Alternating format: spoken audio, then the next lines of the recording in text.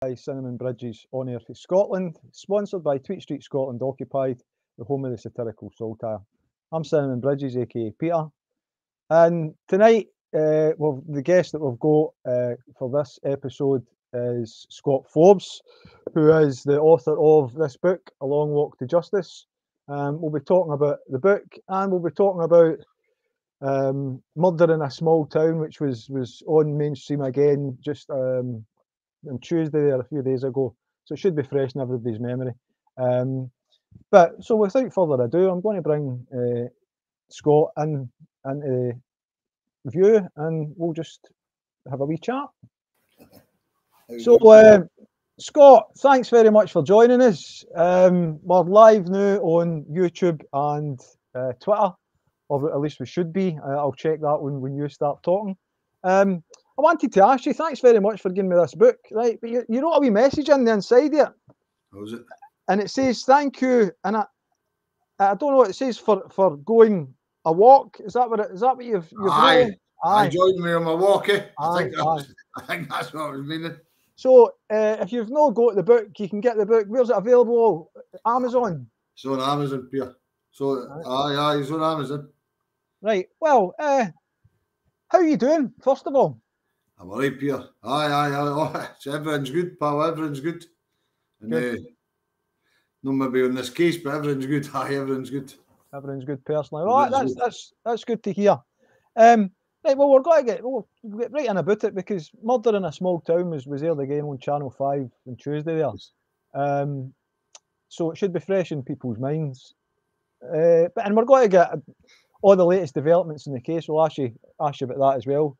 But first of all, the first question I would like to ask you, Scott, is Karine was on it. Have you heard anything from Karine of late? What's the latest?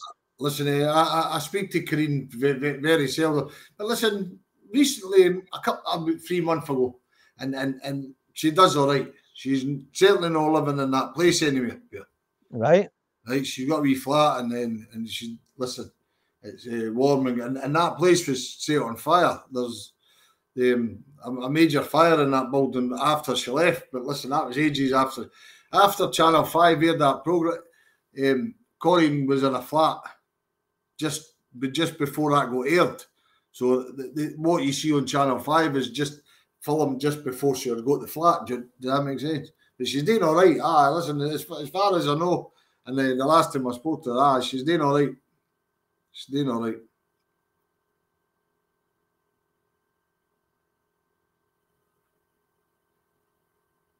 Oh.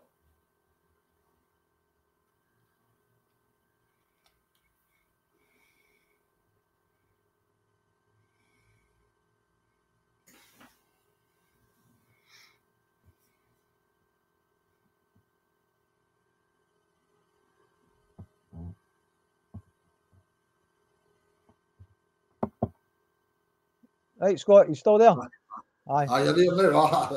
Aye. So when you done the Murder in a Small Town, you were supposed to feature a lot more in that. Is that right? Definitely. My accent was too strong, Pierre. You see the subtitles in it.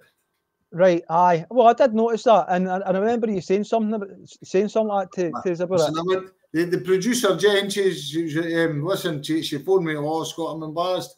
They want to use subtitles for your accent. I said, I'm not caring. That doesn't bother me in the slightest. Listen, Murder in a Small Town had a massive effect. Aye, I agree with that. And it's woke a lot of people up. Do you know what I took for it? I watched it a couple of times now, Peter, right? And I watched it again on Tuesday night.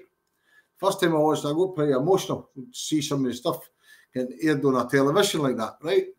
But watching again now, what stands out for me is John Scott, the KC. John Scott's now Lord John Scott, right?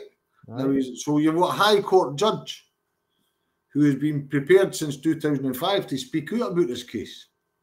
In 2005, he spoke to Sam Pollan for the BBC in the Devil's Own, or I think it was called, right? And then he make that murder in a small town. And if anybody wants to go back to that programme and look at High Court judge, remember, you have to keep this in mind. He's a High Court judge. And he's sitting in his own television before he become a High Court judge, obviously, right?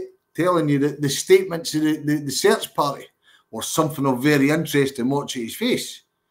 These statements started off identical, right? And they were telling the truth, this happened and that. But then every one of the statements changed exactly the same. And he said, oh, that would be of interest to me. Now, that's been very polite for a QC saying it. That's one of the top legal people in Scotland telling Scotland that he didn't believe these statements were true. And that's what sticks with me, that whole programme. Listen, there's a lot of things, like number one suspect, number two suspect. And then it's good that they're being highlighted, right? But Lord John Scott, speaking like how he spoke, is what stands out to me in that programme. That's what gets me more than anything for that programme.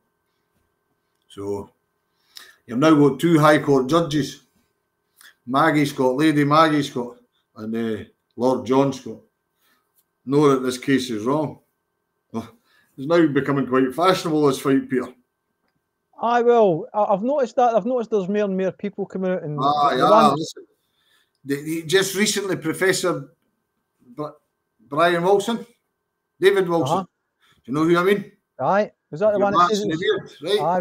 Now, a few years ago, he didn't share the belief that Mitchell was innocent or it was a miscarriage of justice, and then just recently came and says, he was very forthright, and he says that Mitchell should never have been charged, let alone put in prison. Was that the one that says it was an unsafe conviction? No, listen, he went much further, and he went on to say the killer of Jodi was still at large. Aye. Now, I'm not in agreement with everything that Professor David Wilson does or whatever. He's a criminologist. He's an ex-prison governor. So obviously me and him are going to see things differently because of their backgrounds and their educations and whatever. But for him to come and say that, he's your high-profile criminologist. Sandra, Dr. Lean, in this case, is your encyclopedia for knowledge. Right? But David Wilson's your celebrity criminologist, if you want, right? And for him to come out at this late in the fight, it's certainly attracting. It's certainly becoming more fashionable, Peter. Absolutely. Sure. Do you know what I mean? Well, I went to there was a peaceful protest a couple of weeks ago in Glasgow. I went along. No, that it was when the football league started back. Scottish Football League started back, and also you had the World Cycling Championships on in Glasgow that day. So it was a bit of a task getting there. There wasn't much transport that you could get right to it. However, if you know Glasgow, you can park in certain places. I went along to it, and that was what I noticed. There was a lot more people than the last one that I went to again raise awareness of it. So the support is there. In my opinion, there's more and more people being alerted to this. Definitely, Peter. Definitely. Listen, definitely. We were talking just the other day about the media. Here's a wee breakthrough for you. I'm just private eye. Right, you're going to run a story in the next maybe week, 10 days, whatever. Do you know? Excellent. On Mitchell, right? I'm in talks with one of your top BBC crime presenters, right now to run another show, another documentary for BBC, just on what's been happening, with evidence being destroyed and stuff. So the media certainly come on side, Peter. Listen, do you remember, if you go back to 2003, every single paper he was a beast and this and that. And the Sun, people don't like the Sun newspaper for whatever reason, politics and that. Listen, for me, in this case, Mitchell, they're brilliant. They've got a journalist called Dougie Walker. I name him every time because he made front page of a tabloid is a huge story, about destroying evidence, and nobody else would touch this. Well, he did. So a lot of people are critical to me, the Sun, it's the Sun. No, I'm not caring if it's the Sun or what. And then even the Daily Record can't help themselves because they set a narrative 20 years ago, and if they back down now, they're going to look terrible. They did soften their stance for a wee bit, Peter, right? And there's one in particular, no names tonight, and she's got a personal agenda against it and whatever, and they keep rubbishing the case. And but overall, the Sunday Express, the Mail on Sunday, the Sun, BBC, Channel 5, that's pretty impressive for media coverage in a favourable tone, if you like. Do you know what I mean? Aye. So And that's changing. That's what you need. I mean, the mood is changing, Scott. If we take it back to the time just after the murder, everything, and as it says in Murder in a Small Town, it was a media frenzy against a 14-year-old boy. And we've spoke before, and you've told us how it was forensically examined, the forensic examination, again without lawyers or an adult present. Is that right? Peter, I can't emphasise this enough. I always say, listen, there's a lot of politics in this case. Because it's such high profile, there's a lot of hate on both sides. Aye. This team and that group, this group hate that group, and this group hate that group. And you fought it. I thought, right, take all the politics and everything your side, all this and your belief. Ask yourself a question. How is it possible, right, to have a stand-up fight?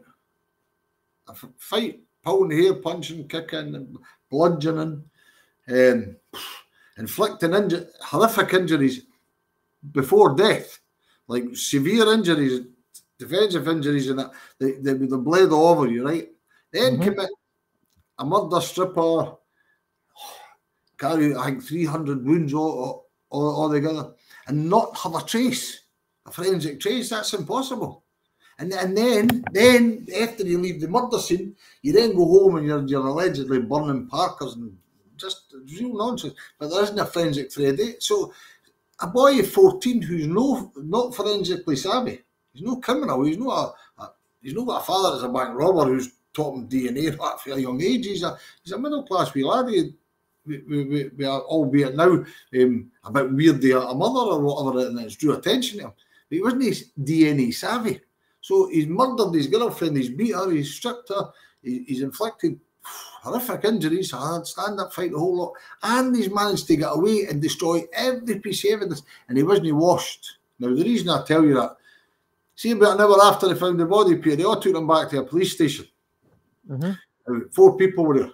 That's the 3 people that Lord Scott was speaking about. Statements were really terrible, right? Now, every one of them should have been stripped and gave a white suit. Anybody that knows anything to do with crime, serious crime, 4 people being near the body and found that, you take their clothes, right? They never took their clothes. They let them all go home and go to different houses. We're driving them out to Dalkeith for cups of tea, and they're covered in Jodi's blood and hair and whatever. And they take Mitchell and they strip him and they give him the full works. Now, strip him naked, photograph him, take all his clothes and put a white suit on him. His hair, they take scrapings for under his nails and his hair. His hair is dirty, as is his nails. His wrists are dirty and his ankles are dirty. So he's never scrubbed up. So how did they get rid of all this? Magically, DNA, saliva, hair, blood. That's just, listen. So they never found, they found nothing. Me in itself, forget the rest of the case and how corrupt the police is, just for a minute and just ask, how is that possible? How can you commit such a murder and have no forensic link whatsoever? Again, it sounds impossible, right? And that's probably because, as all the experts have said, it would be impossible not to have. I mean, there was blood on the wall, and the angle where Jodi's body was, that the experts were saying that it would be covered. The attacker, the killer, the murderer would be covered. Peter, some of the stuff, listen, she was on her knees facing the wall, and the spray for the throat has hit the wall. The blood that's on the wall is not arterial spray. Didn't he come for that artery? So in other words, arterial spray, listen, if you've ever seen a deep wound, it's an artery, it flies, right? Well, the blood that's on the wall is not arterial spray. It's like somebody's walked past with the wound at that level. I've always believed as Jodi was carried to where she was found. That's my own, right? There isn't any blood where Jodi was found. There isn't any signs of disturbance. Clothes are laid out perfectly. It's like somebody took her there and then put her down and then sprayed the place with ammonia, a bleach-like substance. Now, that's all factual. That was never investigated. Nobody ever found the pool of blood that Jodi had lost. I think Bishop says 4 litres. Might be wrong, listen. Right, but I think he says 4 litres, 4 or 5 litres of blood. There isn't any blood where Jodi was found. So, all that aside, again, I just keep asking, how can you commit such a crime? Listen, she's got defensive food. People don't like me. Listen, whatever you do in this case, you get criticised, right? For one side or the other. And, you're not doing a good enough job if you tell people this and you're being a bad person. If you didn't tell, listen, I just say it. Jodi had defensive injuries, one of them on her arm, right? Genuinely, Peter, nearly cuts her arm off, and she's done that. Somebody's obviously swinging at her, and we've spoke before about a missing knife, right? And the Daily Record, the hard facts that convicted Mitchell, and one of them's a missing knife, Peter, right? I went and bought. I'm looking at my desk to see I have got. It's a joke. Listen, the injuries inflicted on Jodi Jones could not have been done with his knife. But the Daily Record printing a story about hard facts. Oh, he's missing knife. It is a lot back. At first, I thought it was a pen knife. It's a lot back, but it's got a blade that's the size of my finger. That's right. Some of Jodi's injuries, they'd say that the blade had to be 200 millimetres. That's 8 inches. Think of that. Now, the reason we know that is, and I didn't want to be too graphic here, but some of the wounds went in their mouth, and they nearly come out the back of the neck, right? So they were nearly piercing the skin at the back of the neck, so therefore they could measure the length, do you know, of the blade, right? And it was 8 inches, conversing at this time, it's 200 millimetres, I think, is that right? 25 millimetres to an inch. So 8-inch blade, right? And they've got a 50 millimetre blade with a lockback, the missing knife, like it went missing when the police were searching it, implying this could be the murder weapon. Listen, no, I showed an expert one time, a knife expert. You know what he says? Did he stop and sharpen the knife again, Scott? He was laughing at me actually suggesting that this could have been the knife. But nevertheless, it's in the Daily Record as a missing knife. Okay. And there was a missing knife, Peter. We found an 8-inch knife, an 8-inch blade, covered in blood where the tip broke, in a skip frequented, a garage frequented with, in this case, 3 suspects, right? And the police took it with white suits. Now, do you know how corrupt this case is? The man who first came and told me this, very articulate, politically minded, and an honest man, a car mechanic at one time, and now does something else for a living. I meet him. I wanted to write about it in my book. I couldn't get corroboration because there were 3 or 4 people found this knife. Now, the police went to a wee 14-year-old boy at the time that found this knife, and they picked him up for school without any parents, and they drove him home. And then the conversation, they tell him, don't worry about that knife that you found, son. It was just a cheap handled thing. A yellow-handled knife, a cheap thing. A car mechanic took a window out and broke it, so they just threw it away in the skip. And the boy got told to just forget about it, right? But I've got another man tell me that's not true, Scott. We found this large Bowie knife, blah, blah, blah, covered in blood. Then just after I write my book, I got a phone call for a retired detective who's been pretty supportive in this case. I've got another witness to the knife. And the man went on tape and told me he found the Bowie knife, a large Bowie knife, in the skip covered in blood. It was hidden for the defence, right? And then once we got wind of this knife, it got destroyed. Just destroyed. They just took away and burnt it or bucketed it or whatever. But the thing that raises the questions, there were swabs taken for this knife. And we've got the production list number, so we know it existed, and we can't get a picture of it, but we know swabs were taken and we know what number of production. But that was never put into a court. That was never shown to a court. And I've never read any defence papers where a large Bowie knife, a number one suspect in this case, is Jodi's brother. Right? Everybody reads this case. people say you shouldn't name him, and I like nonsense, yeah. Tell everybody. He's number one suspect. Anybody who reads his case that's educated or experienced, you don't have to be university educated, but somebody with experience in crime and a reasonable level of intelligence reads this case, you have to look at this and think, oh, he stands out for a crowd. But then there's 2 or 3 others that you could much easily build the circumstantial case against them, much easier than you could against Luke. Right? Aye. I was sitting in Glasgow, your lovely city, a couple of weeks ago, and a senior detective, a man that's been helped throughout this case, right?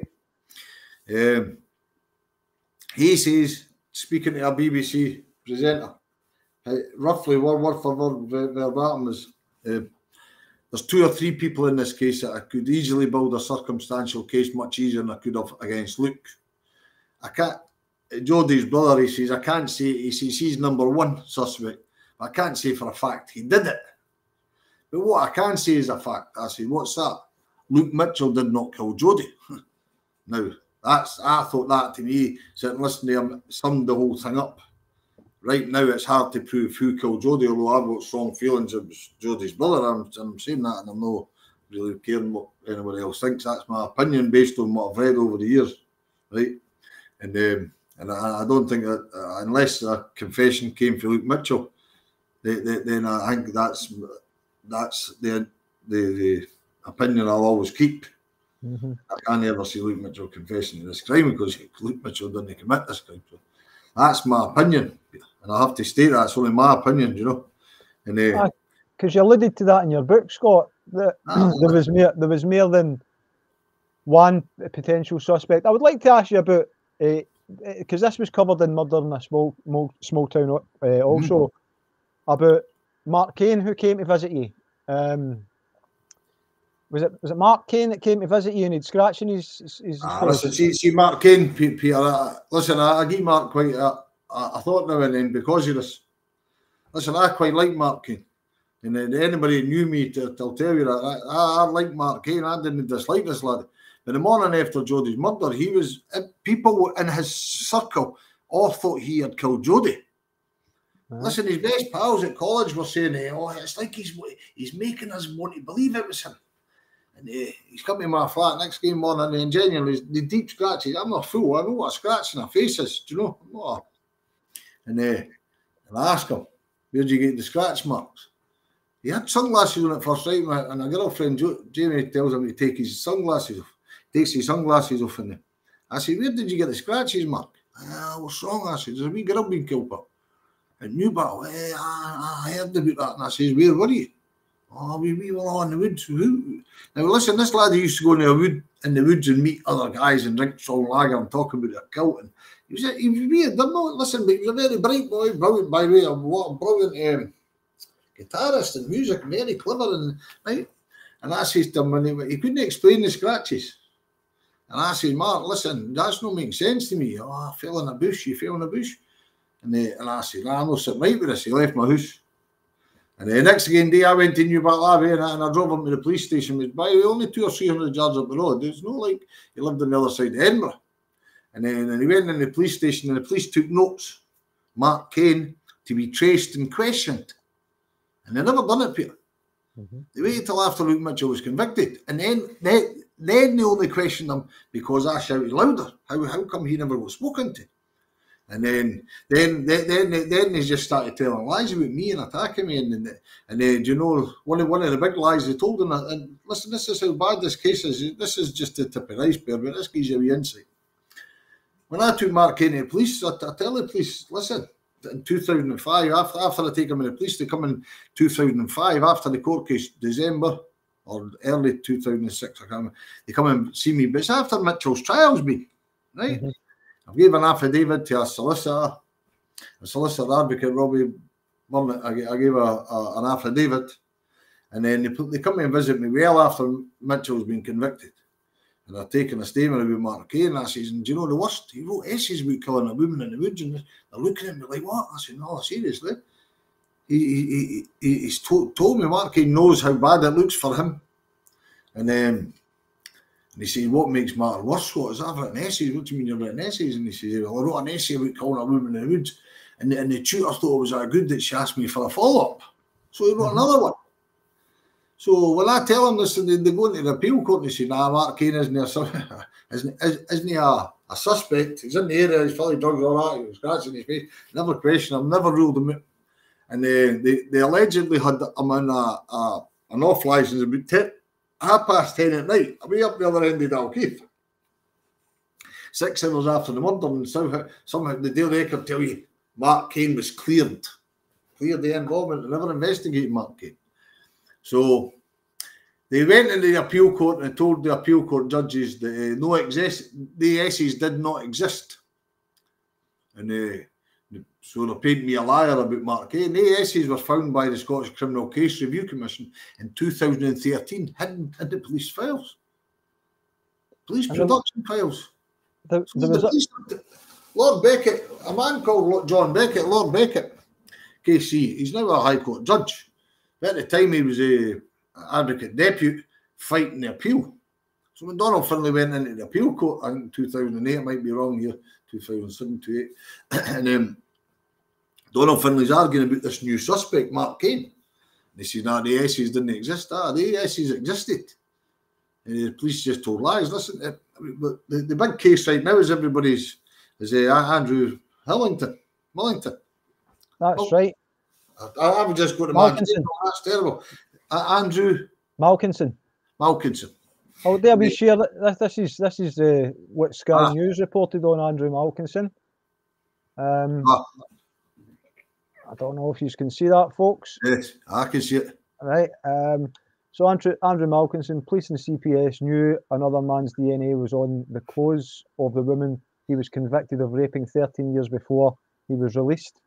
Mr. Malkinson spent 17 years in prison for a rape he did not commit, and his conviction was quashed last month in July. So there's an article there on Sky. Basically, Scott, you can tell us a wee bit, like, because it does correlate with some of the things that are happening with the evidence that should have been used in Luke's case that was maybe discarded. And then ultimately, we're finding out that some of the evidence was destroyed. Listen, do you know what this case does? First and foremost, I think it shows the public, see the ones that they've got their head in the sand. Oh, the police would never do that, and why would the police lie, and why would they do this? This case gives a perfect example for people to realise, listen, this is how it works. This is the system. People didn't really want to believe that, but that's genuinely the system. This case, listen, imagine knowing a man's in prison for a crime for 13 years and you're sitting on evidence, forensic evidence that proves that man's innocent, and you just sit on that evidence. How evil is that? And that's not the first one, Scott. No, I mean, it's the most recent one. There's been instances of this, certainly through my life. I mean, if you have a look at the Guildford 4, I think was one. And then I was going to say wee Paddy Hill, Birmingham 6. You remember he said the people in there can't spell fucking justice. Never mind the spell it. Do you remember? Because they had him in there, I think 16 years, and knew it wasn't him. Right? And Birmingham 6, so because there's IRA connotations, you're like folk they should have been jailed, all that stuff, right? But this Andrew's case here is perfect because it shows you how corrupt and how evil these people are to deal with. Listen, we found out about these swabs maybe how long ago, 6-7 months ago now, and try to find where these swabs are. Now I know the person's name who has these swabs. So we write to the police. The police listen, what happened roughly after a murder in a small town, 2021, the police started gathering up everything in this case to destroy it, right? And so a couple of people, somebody got told, a police whistleblower told people, but the people never took the significance here. They didn't believe it was happening. Maybe somewhere down the line they thought that wasn't going to happen. Then the police whistleblower comes back and starts telling us much more details. and then showing us the lists and blah, blah, blah. So we write to them, one of the top QCs in Scotland, write to them and demand that they stop right there now. If you're destroying them, they come back first later, they admit, yes, we have been destroying evidence, and they come back, we'll stop right now. But by the time they say we'll stop right now, they've destroyed everything. Aye, well, I mean, you've got Livingston who's recently resigned as the chief of Police Scotland, and I mean, I'm going to do a wee screen share here. I shared it earlier on. This is Carlton Jocks talking about Livingston and the destruction of evidence, you know, and it's documented that there was a tribunal going on, an employment tribunal against somebody else, and this was all going on in the background, and there's the allegations and confirmation that they were ordered, as you say, to destroy certain evidence. Peter, I don't like going into conspiracy theories because people then start. So I'm careful never to try and go doing that because people's just they're devoid of critical thinking, so they start shouting conspiracy and all that stuff. Mm-hmm. So we'll just deal with facts. 2003, when Ian Livingstone was questioned about a sexual assault at Tullyallen, right? Aye. He's a chief superintendent, if I remember the rank. So he's climbing the ladder, very powerful in the police. I believe a Freemason, but what that's got to do with this is none, but I believe so anyway. And anyway, in 2003, he gets accused of a sexual assault. And he appeals, and it hits the press. And what did he do? He called in his friend Craig Doby to investigate who leaked this information to the press. So 2003, Craig Doby is the leading officer in the Jodi case, right? So he's helping Ian Livingstone. 2021, when Channel 5 start raising questions, murder in a small town. So that's not true. Sam Poland for BBC done it way back in 2005. But Channel 5 and raised the profile right in 2021, murder in a small town. And then the evidence started getting destroyed. Now, who's in charge of that evidence? Sir Ian Livingstone. Who's he pals with? Craig Doby. Now, that's no me telling me that, oh, they definitely phoned and they done this or whatever. I'm just saying facts. They two have been close colleagues, close friends, call it anything you want, for, a long, long time. Aye. But again, it leads to mere questioning. As you say, people are quick to say, oh, this is conspiracy. That's not true. That's no factual. You know what I mean? And even with all of the evidence and what's getting made public now, Scott, there's been productions destroyed. There's, again, DNA on Jodi's clothes that wasn't used in the case. Can you tell us a wee bit more about that? Yeah. Listen, I think this is only my personal opinion here. Mm-hmm. I think they're going to destroy the swabs. I think they're going to destroy everything.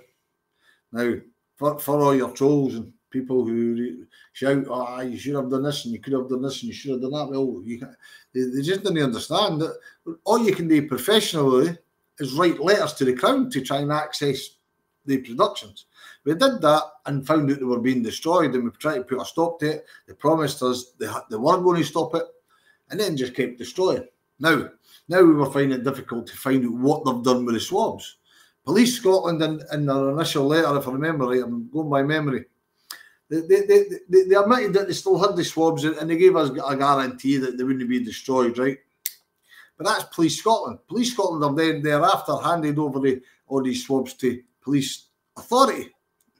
It's a different body altogether, right? So you write to the police authorities, no, we haven't got these samples. You write to Police Scotland, no, we haven't got them. So then you have to try and figure out exactly who's got them, where they are, because people are denying them. Now, we've got the name of the person that's got them in Police Authority. Why would they stall such things? One, me personally, I think they're going to destroy them. I think by the time things there'll be nothing left.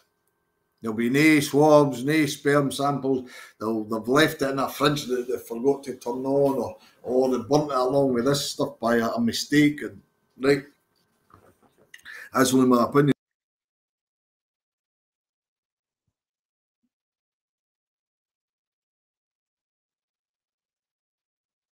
Oh, Scott, you still there?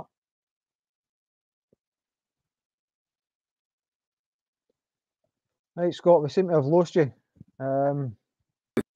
Oh, you're back again now. Listen, I've been listening to Andrew Malcolm's case. There's a massive issues with disclosure. I think Luke Mitchell would win an appeal right now on disclosure alone. But if he wins his appeal on disclosure alone, then it's a miscarriage of justice, and he get released. But then free the killer and the police officers who acted criminally, map. And so nobody would ever be investigated. The case would be closed, and it would go down as a miscarriage of justice based on disclosure. If we can get the swabs, now I only learned this yesterday, and there's human rights now, Peter. See, with advancement of science, DNA improves every year, and it's massively improved since 2003. And it's against your human rights to deprive you of the improvement in science, right? So where we are now is, listen, if the police are playing silly buggers with samples, and you're not getting the samples, they have to be tested in our laboratory. So what? I wouldn't care who tests them, where they test them, as long as you had an independent supervisor, right, in the police. I wouldn't care, or request that the Scottish Criminal Case Review Commission carry out these samples, right, and list the samples and get the commission to get them for the police. They might get them easier than a defence lawyer, right? And but do you then trust the commission because you have withheld information first for 2013? But if the samples are tested, we'll get the killer. That's my opinion. And I think for that reason, I think they'll destroy them. I think the police will destroy every sample there is, and they'll give an apology, Mitchell, and he'll get based on just disclosure and the breach of human rights, all that, into Article 6. He can't get an appeal because this erroneously destroyed evidence, and he'll get out, but they'll never ever pursue the police who framed the wee boy. That's what I think. That's my opinion of where it sits right now, Joe. Aye, because it is, as we've said earlier, Scott, it's getting more traction and more people are becoming aware of it, and more people, I think, and you mentioned critical thinking earlier on, more people are seeing other things that are happening, not just in Scotland, but on the wider part of the island, and going, well, wait a minute, this is a miscarriage of justice here. How can we stand up for these people when you've got the people in that have the levers of power destroying the evidence that could potentially free them? What chance do we have? Well, listen here, for your, again, there are no conspiracies here, just facts. We'll just keep the facts, right? The advocate deputy in this case is Alan Turnbull, Lord Alan Turnbull, right? He also prosecuted Al McGrackie, right? And 2 miscarriages of justice. Anyway, and this is only the gossip in the legal fraternity. When Luke Mitchell got guilty, they were all shocked because what? How did he get found guilty, right? And Alan Turnbull was shocked and surprised that he got the verdict. Allegedly, the High Court judge, Lord Mimmo Smith, says it was the best closing speech he'd ever heard in a murder trial, right? Other people are flabbergasted at the jury, but a majority of jury, by the way, but bought that stuff. But listen, they were buying stuff because it had been preached to them. Listen, the worst media coverage or the most intense media coverage I've ever seen, apart from like COVID or the Iraq War or like Putin. Luke Mitchell got treated worse than Putin. Do you know what it's like? So the jury bought it, right? And Dorothy Bain's married to Dorothy Bain, who's in charge of the Crown. Lord Advocate. She's married to Alan Turnbull. And when Luke Mitchell was found guilty, she was over the moon also. Delighted, my husband to be here, my partner's got what his best victory, his best legal victory he's ever had in his career. Aye. Right? So, now, I'm not telling you Dorothy Bain signed anything off because there's no paperwork. And I'm not saying Dorothy Bain definitely took part in the destruction of the evidence of Luke Mitchell.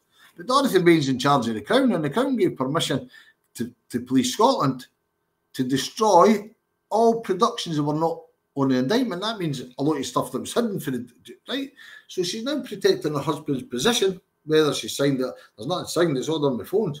And then people say, I just write to the Lord Advocate. You write to the Lord Advocate who's just been prosecuted the case. What chance have you? Well, again, it's as if everybody's got a connection, and the connection that they appear to have doesn't favour Luke Mitchell, and also it doesn't favour getting justice for Jodi Jones either. No, well, listen, we're talking about this the other day, or no, listen, that's my first and foremost. I want justice for Jodi Jones. Folk say you're a Luke Mitchell supporter. I'm no. Listen, the time I met Luke Mitchell and spoke to him, he's a very polite boy, and I can't walk. You can only speak how you find it, and his mother. Listen, his mother sometimes hard work. I like old Corey and Avi. Sometimes hard work, but I've never seen any man. I never met a killer. I never met any of this beast and right. But I'm not a Luke Mitchell supporter per se. I spoke out before Luke Mitchell was ever arrested or taken to court or anything. I spoke out because of Jodi Jones, and that's still my motive, really, if I'm being honest. For the very start is Jodi Jones, and over the years, obviously, listen, the more involved you get, and the more you read, and your opinion changes a wee bit. But my whole motivation is Jodi Jones' murder. That wee girl deserved better than much. By the way, fair and family as well. The police treated her despicably. Listen to me. Craig Dobie's treatment of Jodi Jones and the way the photographers and that dragged her along that crime scene, left her out overnight without a tent over her, destroying this and that. And just listen, the whole murder scene is just the investigation, not even an investigation, but the whole investigation is total disrespect to Jodi Jones. Total disrespect to that wee girl. And people say he's playing on the whatever. It's true. I read somebody earlier use the word "fit up," and when you use that, you always think people start thinking again you're falling into conspiracy. But they did fit up a boy. There isn't another way you can explain this, Peter. They fitted up a child. They made a murderer of a child. Now, Luke Mitchell was quite a weird child. He admits that himself and all that. And when you look into it, he wasn't any weirder than anybody else that's involved in this whole scenario. I think they were pretty close. They liked each other. Listen, they weren't heavy and they were the hash smokers. They weren't. Luke Mitchell wasn't any weirder than what Jodi was. Jodi, do you get me? And then the people outside Jodi and Luke, oh, listen to me, Luke like a choir boy. Oh, there's Marilyn Manson stuff. Listen, do you know, I once... You know, after one time I remember reading, and the spy on him in the house. I've got a liaison officer getting used as a spy, sitting in Mitchell household report back when she's meant to be there. Anyway, Luke sings. Do you remember the song Kim by Eminem? Aye. He played that and sung it to the officer and had this doing his evidence against him for the murder of Jodi. Right. I was thinking, what? How do you tarnish somebody? They just went 15 or 16 months, just full blown devil worshipper, sleeping with his man, was torturing animals. It was all just nonsense, Peter. See, you're genuine when you look into Luke Mitchell. Luke's, as I say, listen, he's a weird boy, and you've got plenty of folk that were at school with him saying he was weird. And other folk saying he was a big laddie and he was a bully and this and he done this. But generally speaking, there was no torture of animals. No mad acts of violence and all that. And all this stuff about knives. Listen, he was a soap bar. He smoked hash. Now, come on, cannabis back in 2003 was soap bars. If anybody knows soap bar, you need a knife to roll a joint. Do you know what I mean? So you've got all these drug dealers, admitting police knowing that they're drug dealers, being evidence against Mitchell for carrying knives and being a drug dealer. He's 14, they're like 19 and 20, and they're giving evidence for the police, to the police about Luke Mitchell's character. Just listen, the whole thing, Peter, for day one, for the first hour into this case, the whole thing stinks. And listen, I can reiterate again and again and again. And the only thing that can win this case, and I don't think there's any winners here genuinely, because the only winner, listen, if old Missy Mitchell could see her son, I suppose, before she died or whatever, right? There might be a wee winner in that, but there isn't a winner here. Jodi Jones is a wee girl murdered, right? And a wee boy was taken off the streets and locked away for, imagine being locked in the prison for 20 years as a beast. Aye. You've never been in the prison for a bank robbery or something, right? 10 years and you've not done it, but you're a bank robber. You know what I mean? You went into that prison you went into custody at 14, 15-year-old boy. Pullman's one of the most violent places in Scotland, everywhere. It's well documented. So he goes into Pullman, he's getting it tight in there, and he's had to go through shots and everywhere. 20 years in the jail is a horrible beast.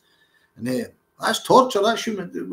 Listen, I understand why police would do it to a bank robber and they can't catch him for a murder and they do this, but this was to a child, pal. Listen, I can't go into detail and I have to be careful if I say this because I don't want to.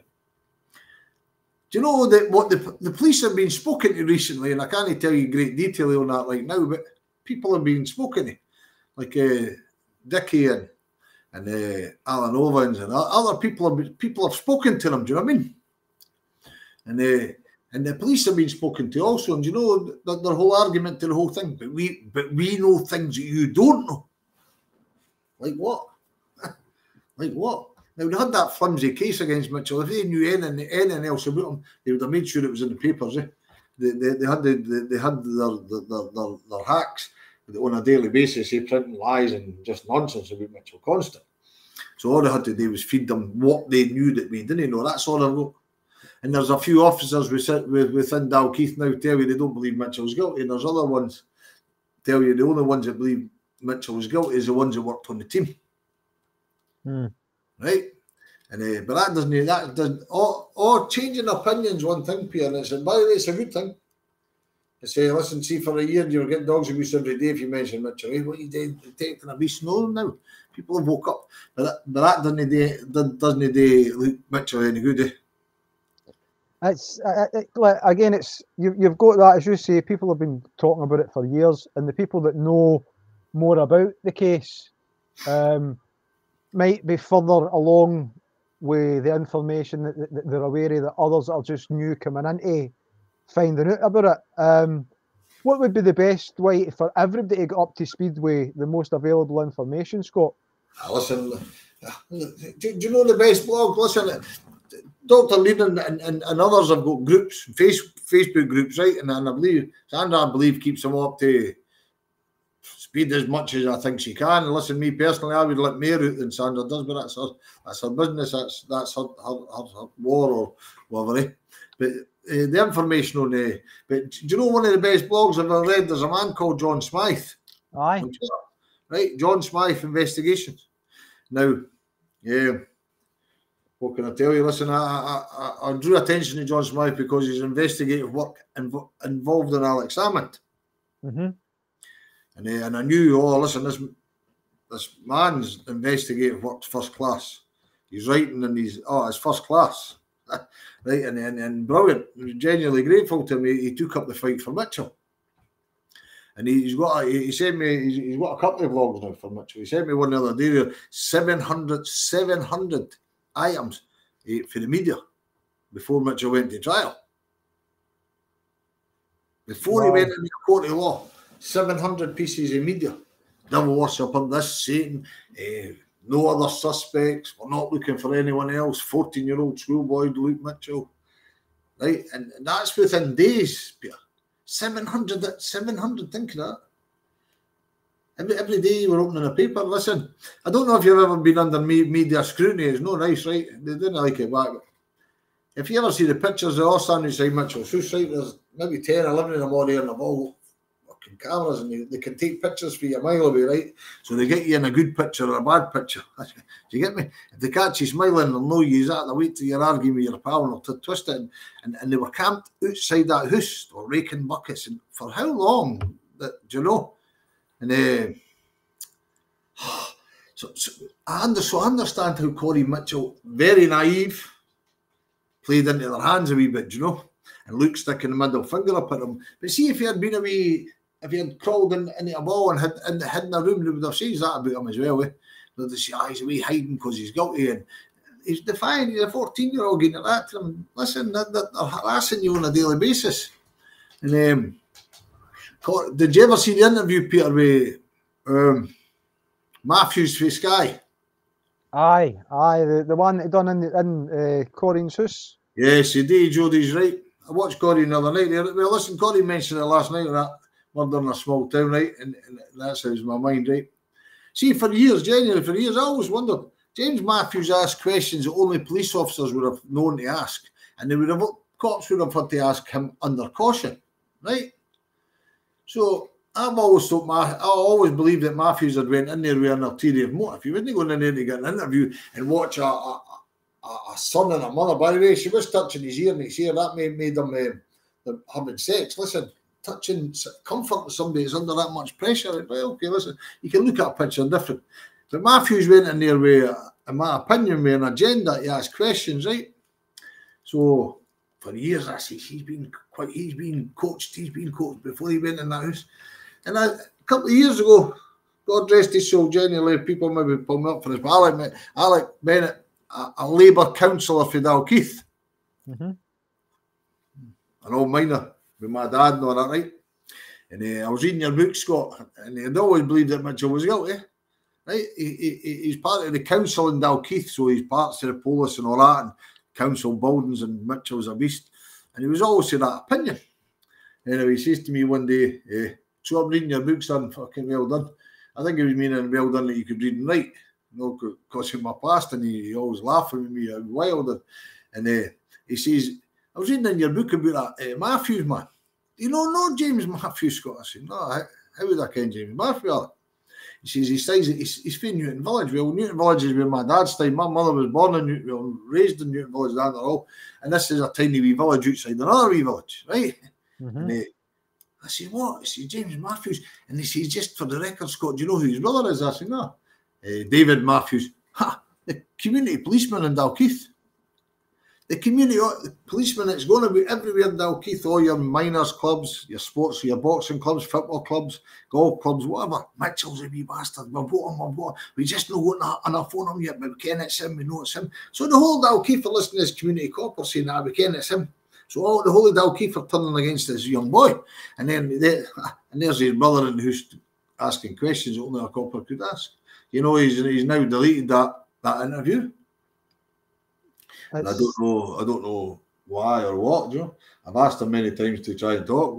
Could you tell me how? Brian Matthews, I think, retired the copper. He retired just a couple of years ago. A terrible name, but everybody will tell you, you know. He told everybody prior to 2003 Luke Mitchell was guilty, and we just can't get nothing on him, but we can. It's that wee bastard that done it. And that fed Dalkeith for the last nearly 20 years. So I would think the last 5 years Dalkeith changed massively. Right, but for the last 19 years, that's what kept the whole Dalkeith public glued or spotlight on Luke Mitchell.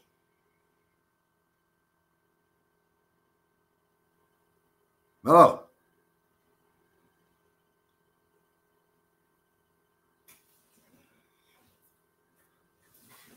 Still here. Hello. I'll just put you on the big picture there. That was all. I was just trying to put you on the big picture. All right, sir. I thought you were on the left.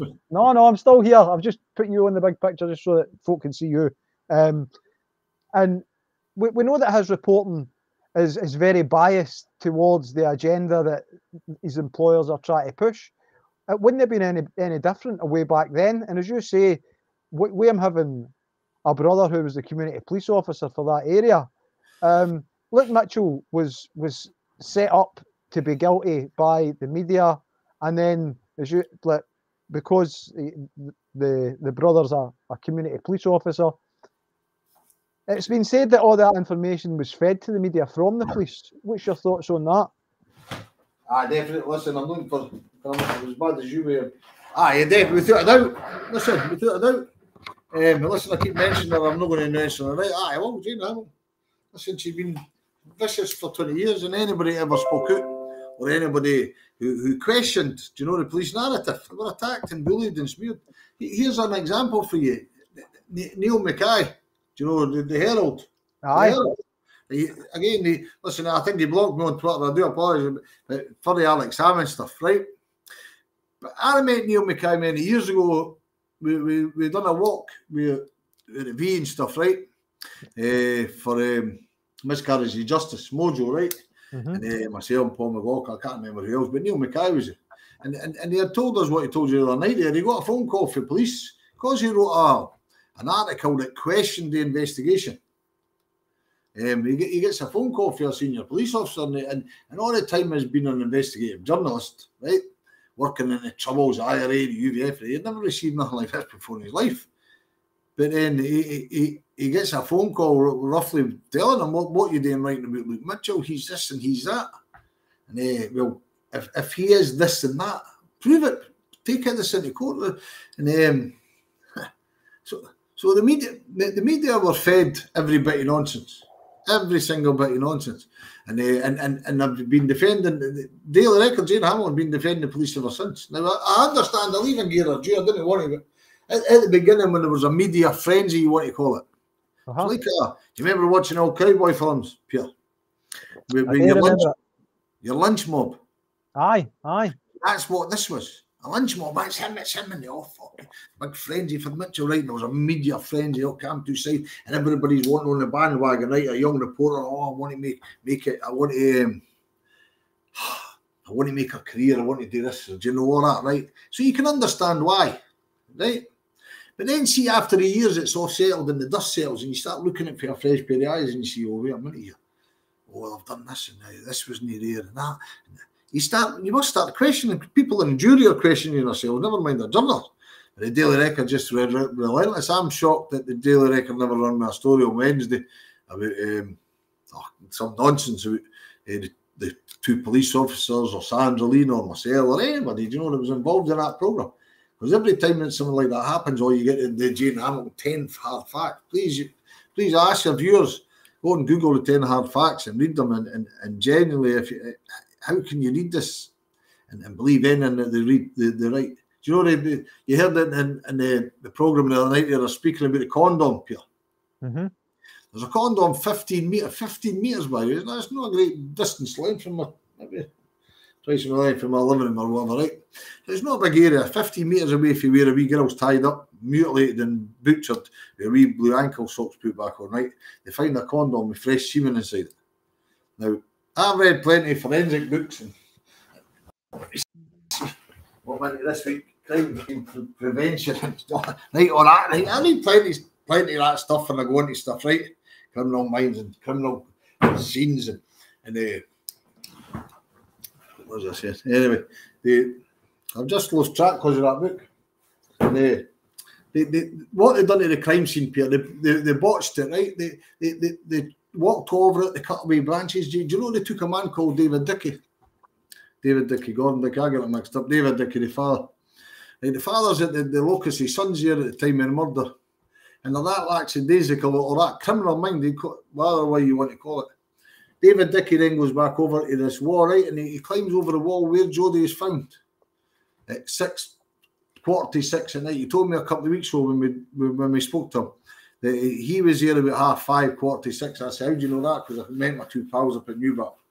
So a man who's at the murder scene 15 minutes or 20 minutes after the wee girl was butchered, instead of them treating him as a suspect, well, they were. Two were asking him about sexual relationships with Jodi and how he had made a pass at Jodi and stuff, right?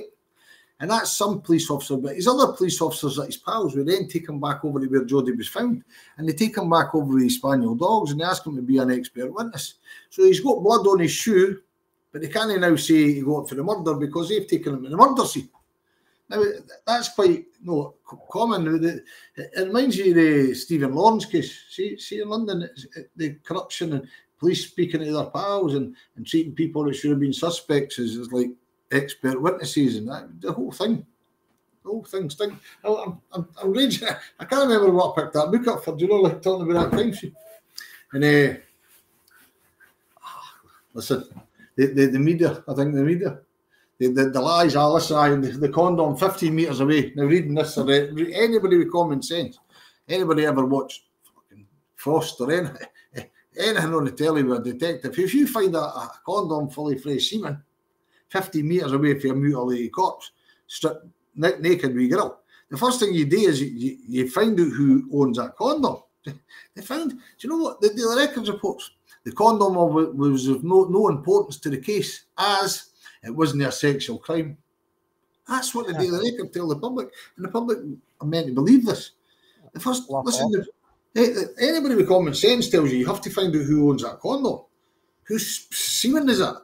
3 years away, and the laddie got charged, and I call him a laddie because he gets a lot of stink. I don't believe he's involved in the murder, right? Anyway, they find him 3 years later because he gets charged with some other crime. an assault, I believe it is, a breach of peace. And his DNA is taken.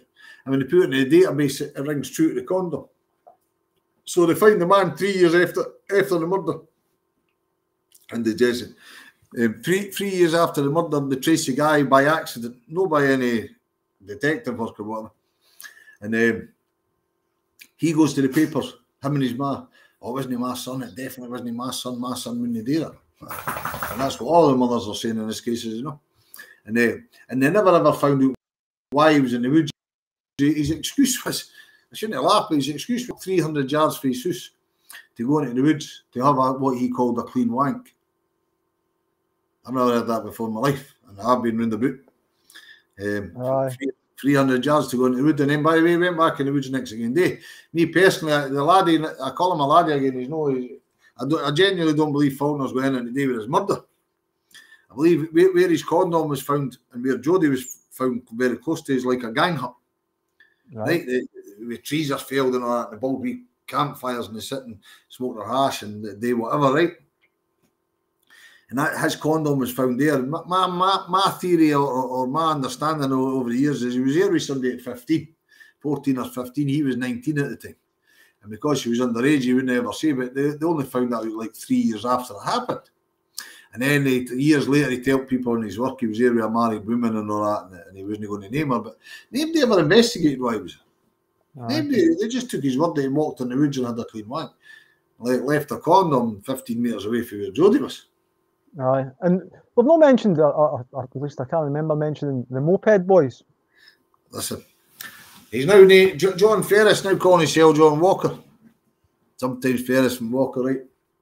He's if you looked into his personality now, he would have been a person of real serious interest if a wee lassie had turned up and he was on the scene.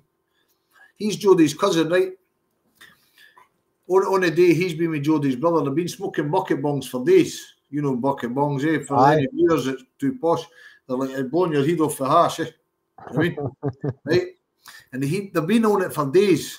We'll go back to Jodi's brother about his mental health and hash and all that, right? But John Ferris is a hash dealer. He's selling hash back and forward to his mum and other people. He's been with Joseph Jones that day, and he's been with him for 3 days smoking bucket bongs, right? Him and a guy called Gordon Dickey are at the V. The very spot where Jodi's found. They're found, their mopeds here at the very time that Jodi's time of death, 5:15, right? Now, 5:15 is a good time. That's the police time we murder. And there's nothing to establish that time, but there's nothing to disprove it either. They never took rigor mortis tests to try and get the exact time of murder. So it's 5:15, right? So they're mopeds here at 5:15. They go home on that night of the murder, right? On the night of the murder. Anybody knows any kind of criminality, if you're a scheme or anywhere else, know you destroy clays and you destroy your appearance and you burn clays and all that, right? And they carried out every one of the acts. John Ferris was cutting his own hair with his scissors, right? He didn't want to look like the killer. And then he didn't want to look like the stocky man, Jodi's brother, who had curly wavy hair, and so did Ferris. So Ferris cuts all his own hair. He goes to the scrappy that night and he scraps a moped, right? Everybody knows scrap the vehicle, burn the clays.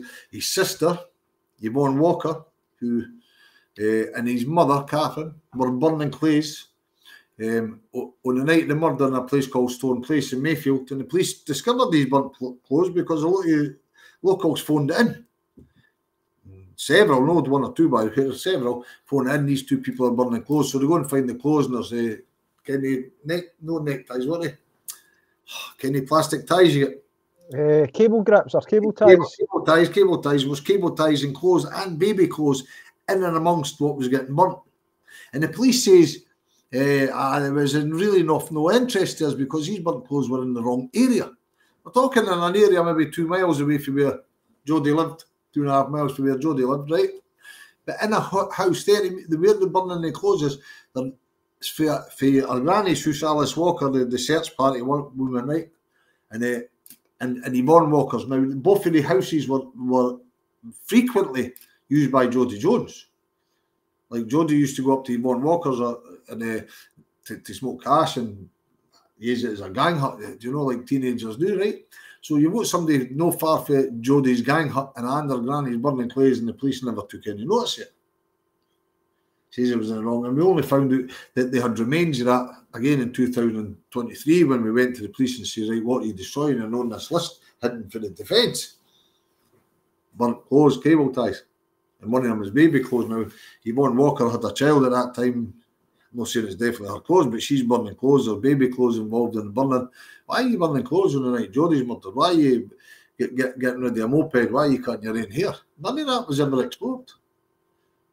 It sounds, see when you repeat all that, Peter, people look at you and think, nah, that can't be the case. Because it wouldn't matter what level of detective, basic detective work tells you, they people must be of interest. Mm-hmm. You know, you won't find where they've been, and they never found nothing. They tell you they've done extensive work. That's just pure and utter lies. I'm saying that. Listen, I'm open to, I'm not a fool. Listen, you're open to the legal proceedings, but I'm telling you, police won't lie when they come and tell you we've done extensive work and we carried out an investigation. That's just a lot of lies, Peter. Right. But some of the things that I mean, you shared something with me the other day. Obviously, we're not going to go into the detail of it. But just from my reading of it, it's as if it's lies, and they've been caught out with the first set of lies, and they're trying to cover it with more lies. And it doesn't make easy for getting justice for Jodi for what seems to be an unsafe conviction against Luke Mitchell. Where does it stop, Scott? How do we? I don't know. I mean, listen, whose house was closest to where Jodi's body was found? Who was in proximity where her body was found? Who's the closest house? Aye. I would think Jodi's house is be closer to Jodi than Luke's, but not by far. It's like listen, where Jodi's found, it's in a field, a wee woodland strip, or only off the top of my head. I would think Jodi's house was probably closer to Jodi than Luke's, but not by much. Not by much. So you think where the body was found, you think it's a wee bit closer to Jodi's house than what it is to Luke's house? Aye. But me personally, this is only me personally, my own research. When I tell you research, Peter, I've researched this case. Listen, people read. Listen, you can read and read and read. You can go to John Smythe's blogs right now and you'd have a brilliant grasp of this case. Absolutely. Right, on facts and all that. And I've not done that for years. Listen, I gave up. There's no laziness. My research over the years has been, apart from reading all the witness statements, it's going to speak to people, going walking it, timing it, and doing it right. And Jodi, in my opinion, Jodi wasn't killed where she was found. Jodi was carried there. And when you go into what Rowan Dyke's path is, and, you can take a right, and you didn't have to go down what they call Rowan Dyke's path and go over the V. That was just invented. Nobody ever proved that ever happened. And then Jodi needed somebody to help her over that. Jodi, I believe, took a right when she went into Rowan Dyke's path, and it can take you down to Luke Mitchell's own paths that are well trodden, and also over the open field. But you can also take another path down towards the golf club and the back of New Battle Abbey, take you into Luke's that way. I think that's where she was killed, and I think she was carried there. And being carried there is consistent with the line of blood on the wall as well, right? But that's something that was never investigated, right? The whole thing, when I use the word investigation, Peter, if you start anything, any essay or any research work, anything, and you start off from the wrong premise, you can't come out with the right answer. Mm-hmm. Right? And they started off wrong. Aye, well, it makes it harder for everybody else to try and, when there's so many inconsistencies, then there are so many possibilities. There's some of the chat, I've been keeping an eye on the chat while you've been talking as well. A lot of people just questioning that there's all these names in the mix, and for the police to have fixed on a 14-year-old and just, that was the only search on his house and on his father's house. It was just his mother's house and his father's house that were searched. There was no other searches carried out. None of his mother's caravan park. Like her business, it was on a telly. Searched that, and listen, she burnt all the clays up there and all that. They found nothing. How can it, again? Ask anybody, ask yourselves the possibility. How can you do that?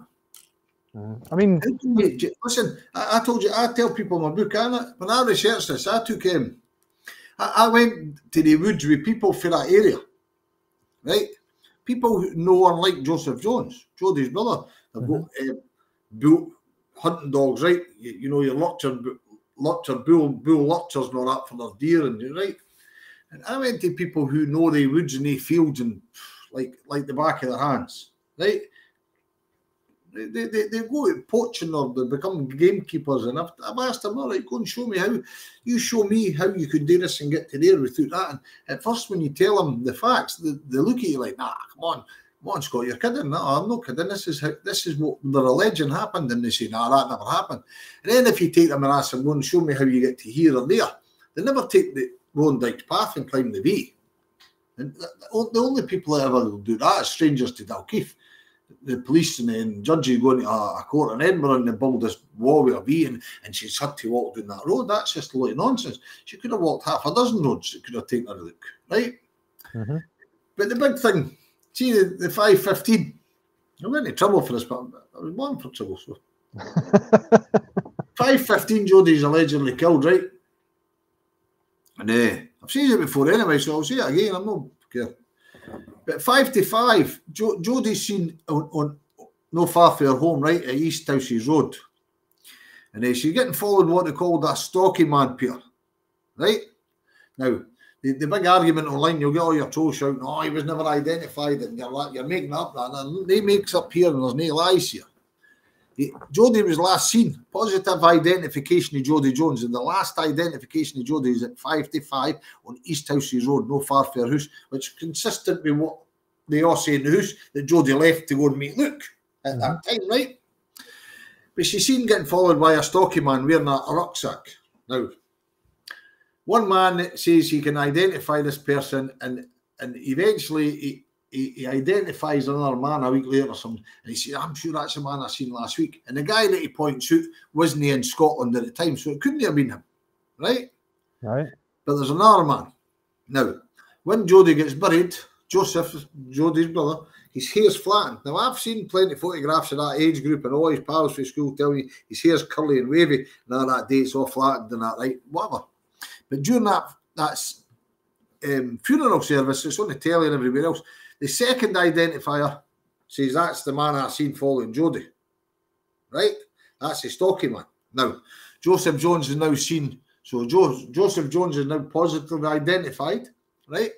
Following his sister 20 minutes before she's killed. Now, in 2013, I think, I get dates wrong, I'm getting senile in my old age, right? But 2013, I think, Donald Finlay gets asked by the Scottish Criminal Case Review Commission if he had known about Joseph Jones following his sister, would he incriminated him? Now, Finlay is very correct in saying hindsight's a wonderful thing, blah, blah, blah. And he couldn't say he definitely would incriminate him, right?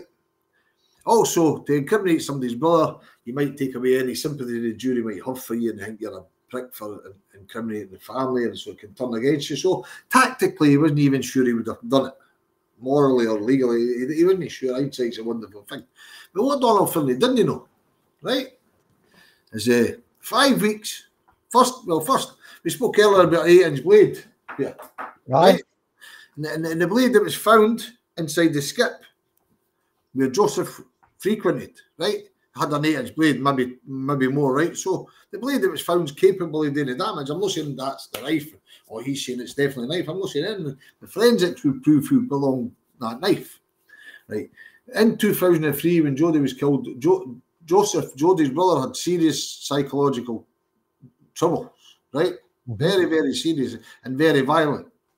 And he carried a backpack with a large Bowie knife inside the backpack. So when he was paranoid, he could grab it quickly. And he wouldn't leave the house without it, right? Now, his medical records state 5 weeks prior to Jodi being murdered, he was sectioned under the Mental Health Act for beating his sister and smashing up his granny's house. He beat up Jodi. Now, throughout the family discussions on Joseph, they all talk about him ragdolling his sisters or swinging her about with the hair. That's quite for when he beats his sister Janine as well. He grabs him with the hair, he ragdoll her. Now that's what happened to Jodi before she was mutilated and murdered. But she was dragged about with the hair first and foremost. Her hair was pulled for her head, right? So you got an MO for it. Anyway, you get section. And they're administering the maximum amount of antipsychotic drugs that the law permits. So you know he's in a bad way. And they tell you, we don't want him to go back to his home because back in his home, his mother is also psychotic, but she does not force him to take his medication. And she also allows him to sit in his room smoking bucket bongs. And it tells you on his medical record, when he smokes hash, he gets very paranoid. When he's paranoid, he doesn't leave the house without his rucksack and his big knife. So now we've got him following Jodi 15 minutes, 20 minutes before she's murdered, carrying a rucksack with a large blade inside it, like him. All his neighbours and that will tell you, and anybody, this is common within the village. Everybody knows it. So 20 minutes before it, Joseph's behind his sister on East Tussie Road, and with a rucksack and a large blade. Where Joseph disappears to thereafter, and nobody knows. There is no alibi. He's allegedly upstairs in his bedroom. His mum can hear him moving about, but he's sleeping all night. So when he's sleeping, he must have been up doing a jig, so his mother could hear him downstairs. And then the stepfather, who's anyway, he says when he comes home from work, Janine, the sister, is in the house and no Joe. And then when Joe gets there identified as being on East Tussie Road, they identify, oh no, when I come home from work, it was Joe, it wasn't Janine. The statement gets changed. So we're back to Joseph Jones, 20 minutes before Jodi's murdered. He's seen walking behind her. Positively ID'd, by the way. Positively ID'd. The jury didn't know about this. The jury didn't know about his medical records. The rucksack with a large blade, right? And then, where did they all go for you? Now, at the top of Rowan's Dyke's path, we have Joseph Jones and we have Jodi Jones. And at the bottom of the path, we have John Ferris, who's Jodi's cousin, and a guy called Gordon Dickey, right? And so the four of them, two of them are coming up the path and two of them are allegedly going down the path. I'll have to take Joseph into occasion because we don't know where. Nobody's ever seen him since he was on East Tussie Road. So you've got two people at the bottom. So you've got four people in a small circle. You've got Jodi lying dead. You've got two guys allegedly on a motorbike leaving the scene, Dickey and Ferris. Where did Joe Jones go? Right. Was here at 5 to 5, 20 minutes before Jodi's beaten, butchered and cut up.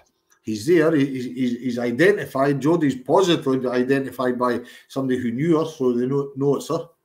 And then they report a man walking behind her. So where did Joseph Jones go? You've only got four people in that vicinity. And then a fifth man joins the vicinity, and that's David Dickey, the father of Gordon Dickey. Dickey and Ferris, the moped boys, leave the scene and they go right to his home. He leaves his home right away and he goes back to the V in the wall with his 9 spaniel dogs. He tells me just a couple of weeks ago when I spoke to him. And a lot of people have been spoken to by Ray. People didn't realise there's a lot of things. And he tells me a couple of weeks ago, he's at the V at the wall. He reckoned 5:30, a lot earlier than 5:45. I say, how is he? Because I met my friends at New Battle School round about 6 and he's going over the woods and walking around the field and all that. So he's there after Jodi's been killed and he says that his 9 working spaniel dogs didn't indicate to her and she's lying 19 metres away. And I says to him, well, your dogs are no good. My dogs would have indicated. I says, so she couldn't have been there when you say she was there. I believe he helped his son and he moved the body, but that's only me, my research and my findings. That's only me what I think. And anyway, he was there at that time. So there's now 5 people in the equation. And in that circle at that time of the murder, Joseph Jones just disappears. I think late at night, I think nearly 1 in the morning or something, they ask him his name and his relationship to Jodi. And I think he's with his mother and they just confirm, oh, that's the brother, blah, blah, blah, Joseph. And then he disappears. And he disappears for, weeks, Peter, weeks. Like 5 weeks. Listen, I shouldn't have laughed, but see, when you look at this as an investigation, right? They go to, I was talking to a boy, a lifer the other day about a crime scene. When this boy got charged with murder, there was 4 or 5 people in the house. Some of them not involved in anything. They never left the house, and the murder happened outside. But when the police arrived anyway, they took everybody's clothes, everybody's shorts, like shoes and all their clothes, and gave them white suits. And they never done it at Mitchell's. They only done it to look. The 3 people in the search party, Jodi's granny, oh Jesus, she should have been jailed, mate. And Stephen Kelly and Janine. Janine's the sister of Jodi, right? She's now a police officer. John Scott, please watch Murder in a Small Town again and watch what Lord John Scott says about the 3 people's statements. and it gives you an idea of what you're dealing with here. Listen, they also sported Luke at the beginning. Oh, his dog acted this way, and he's like this, and he looked ashen-faced and looked worried. Oh, weeks later, by the time the police have made sure he's the only number one suspect, and then no other suspects. Oh, Mitchell just walked right over and climbed over to me, and he walked right, and he was emotionless. He just stared, and he never had emotions. The police officer never until he was ashen-faced and shaking like a leaf and looked terrified. And how they got away with changing their statements? But didn't he take my word? Please listen to a High Court judge is speaking about these three people's statements, right? And they never got their place taken. Old Alice Walker knew where Jodi was that night. She led Luke. A 14-year-old boy was getting told. A 14-year-old boy is not in charge of a woman of Alice Walker stature. She was a postie, but her family were involved. Some of her family are good people. Some of them were involved in real shit, the smack and the scheming stuff. And a lot of people accused Alice Walker for years. I can't prove that, but a lot of people in Dalkeith and Mayfield will tell you Alice Walker was a licensee. Right. Her sons and her grandsons could get away with murder. I shouldn't have said that, but her grandsons got away with murder. That's what I think. But they got away with a lot, right? She was a local postie, but she was a matriarch. Alice Walker was a powerful person. She wasn't getting bullied by a laddie like Luke Mitchell. So when Luke Mitchell meets him away at the top of a path, it's Alice Walker that insists on going back down the path, right? Then when she gets down to the police station, they didn't take her clothes off for the driver route to Dalkeith. They go to her 5 days later and they say, Alice, have you got the clothes you're wearing that night? No, I washed them. Have you got Stephen Kelly's clothes and Janine Jones's clothes? No, I washed them. Why did you wash them all together? Well, we're all lying in a big pile in the middle of the floor, so I just washed them. She also threatened the moped boy, John Ferris, he now calls John Walker, right? Anyway, he's Alice Walker's grandson, Jodi's cousin. He comes forward after 5 days, Peter. Think of that, your cousin's butchered, it's all over the press, all over the news, and the police are asking for two guys on a moped, please come forward, we need to talk to you. Now, even if you're a crook, you're a bank robber, anything, you want drug, anything, you want eliminated for that inquiry very quickly, so you go forward there. And if it's your cousin, you want to catch the people who have killed her or whatever, so you go forward. They never come forward for 5 days. 5 days. And the 5 days they're sitting in the house, smoking hash, talking to everybody about what's happened and what they should say and what they shouldn't say. And the reason I know is that because they talk like that. The people who were in that surrounding tell you that. Then the grandmother, he tells the police, so I'll never come forward because my granny Alice Walker told me not to come forward. Why would Jodi's granny tell anybody in the world not to come forward? They could have helped solve that crime. Exactly. It doesn't make any sense, Scott, does it? No. But then she threatened them. Listen, she then threatened John Ferris isn't a wee shrinking violet, he's a bit of whatever. But he was that scared, he left Dalkeith and he moved away to Ayrshire. The granny Alice Walker threatened her own grandson. Man, Joseph's going to fucking do you for talking, because he tells the police Alice Walker's told him not to come forward. So they're going to batter him for telling the police this. Why? Jodi's family are going to batter her cousin because she's told, right? So he moves away to Ayrshire. Jodi's mum tells him the same. John Ferris, man, when my John gets you, when my Joseph gets you, he's going to do you. Why would Jodi's mum threaten a guy who would tell the police or come forward after 5 days and try to help the police and tell the police, oh, my granny tell me not to come forward? Why would they threaten people? So there's all that. Listen, Pierre, none of this went before a jury now. I can't go too much into it, it's contempt. But I can assure you, a lot of them members of the jury aren't happy what happened. Some of them have counselling and big regrets in it. But imagine even the ones that found them guilty if they knew what I know now. If you put Joseph Jones into that court and you told the jury about his violent past towards his sister, carrying a large knife, his medical records, where he was on the day, it'd be virtually impossible to say there isn't a reasonable doubt. If you put Mark Cain inside a court, your Marilyn Manson stuff, and Mark Cain's culture and what he was into, I mean, Luke Mitchell looked like a wee choir boy, a wee goth, right? Incapable. And that would have created a massive reasonable doubt. So they never got Mark Cain, and they never got that, and they never got to know about John Ferris. Using people like Ferris to tarnish a wee boy's reputation. Oh, he's a drug dealer. Every time I see him, he had a knife. Right? There's a hash smoker. Anybody that smokes hash, come on. Anybody smoked hash in 2003 had a knife in their pocket, a wee pen knife or whatever to cut hash. That's how you smoked it. So he always had a knife. So what? Do you get me? So what else? Life in his pocketbook for? And they get drug dealers in real life. Listen, John Ferris has been into some naughty stuff. I'm not going into on this. And but to blacken somebody else's character, what a joke. Do you know what I mean? Luke Mitchell's not got any previous or whatever, and they're using. So there's, again, I go back to Andrew's case, the similarities here are incredible. Hidden evidence, bad witnesses. The Crown hiding evidence for you. It's just mad, Pierre. It's mad. Listen, one day somebody has to break, right? Aye. I'm hoping it's a politician. There's a couple of politicians recently showed an interest, right? And in particular, see that letter I showed you for the police? Aye. I've got an MP looking at that for me to try and get answers, because it's a well put letter. It's no ignorant. I'm not asking to look at the conviction. I'm making a complaint about criminality within Lothian Borders Police during the murder investigation, and they just panned it. But and a couple of others I've shown. There's a couple of people who are in Luke's group, right? Who do some pretty good work, Peter. Right. Right, and one of them is meeting 2 MPs and MSPs this week. Do you know what I mean? And that's where it has to come for him. It has to be a powerful person that's got the power to challenge the Crown. Dorothy Bain. How can you challenge the Lord Advocate who's married to the Advocate Deputy who prosecuted this case? How can you get me focusing? But you've not done this, and how can you not get this? They didn't think for 20 years I've not been banging my head off the walls, doors, and then listen, chapping doors, or chapping more doors than anybody. In the last couple of weeks, some of the people I've spoken to have been quite quite interesting, eh? And but it's finding someone, Peter. Luke Mitchell, we took these swabs. If the swabs can't be tested, Luke Mitchell may get out, and I believe he will, by the way. I read the Daily Record, there's no legal route left for Mitchell. And the folk are writing it, by the way, never been a court in their life. Or they didn't understand appeal courts. Or, right, there's plenty of legal avenues. And the first one is definitely disclosure, right? I think personally that would get Luke Mitchell freed on a miscarriage of justice, just on disclosure alone.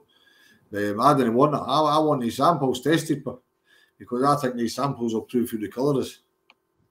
Well, I mean, it's again, it seems like the most common sense thing to have the samples tested, so that if anything, people can be ruled out, or as you say, the killer can be identified, because it seems to be, I don't know, the blind leading the blind to try and not find anything else. The deposits of sperm that's on Jodi. How on earth can anybody explain that away if they're related to Jodi? You get me? Mm-hmm. The brother, it could be her cousin, it could be anybody, stepdad, I don't know. But somebody's sperm is on Jodi Jones. Now, that didn't prove that he killed her that day, but it proves that there was some kind of sexual contact, right? Probably that day, or maybe the day before, or whenever she had showered or bathed, whatever, right? So it would have to explain that away.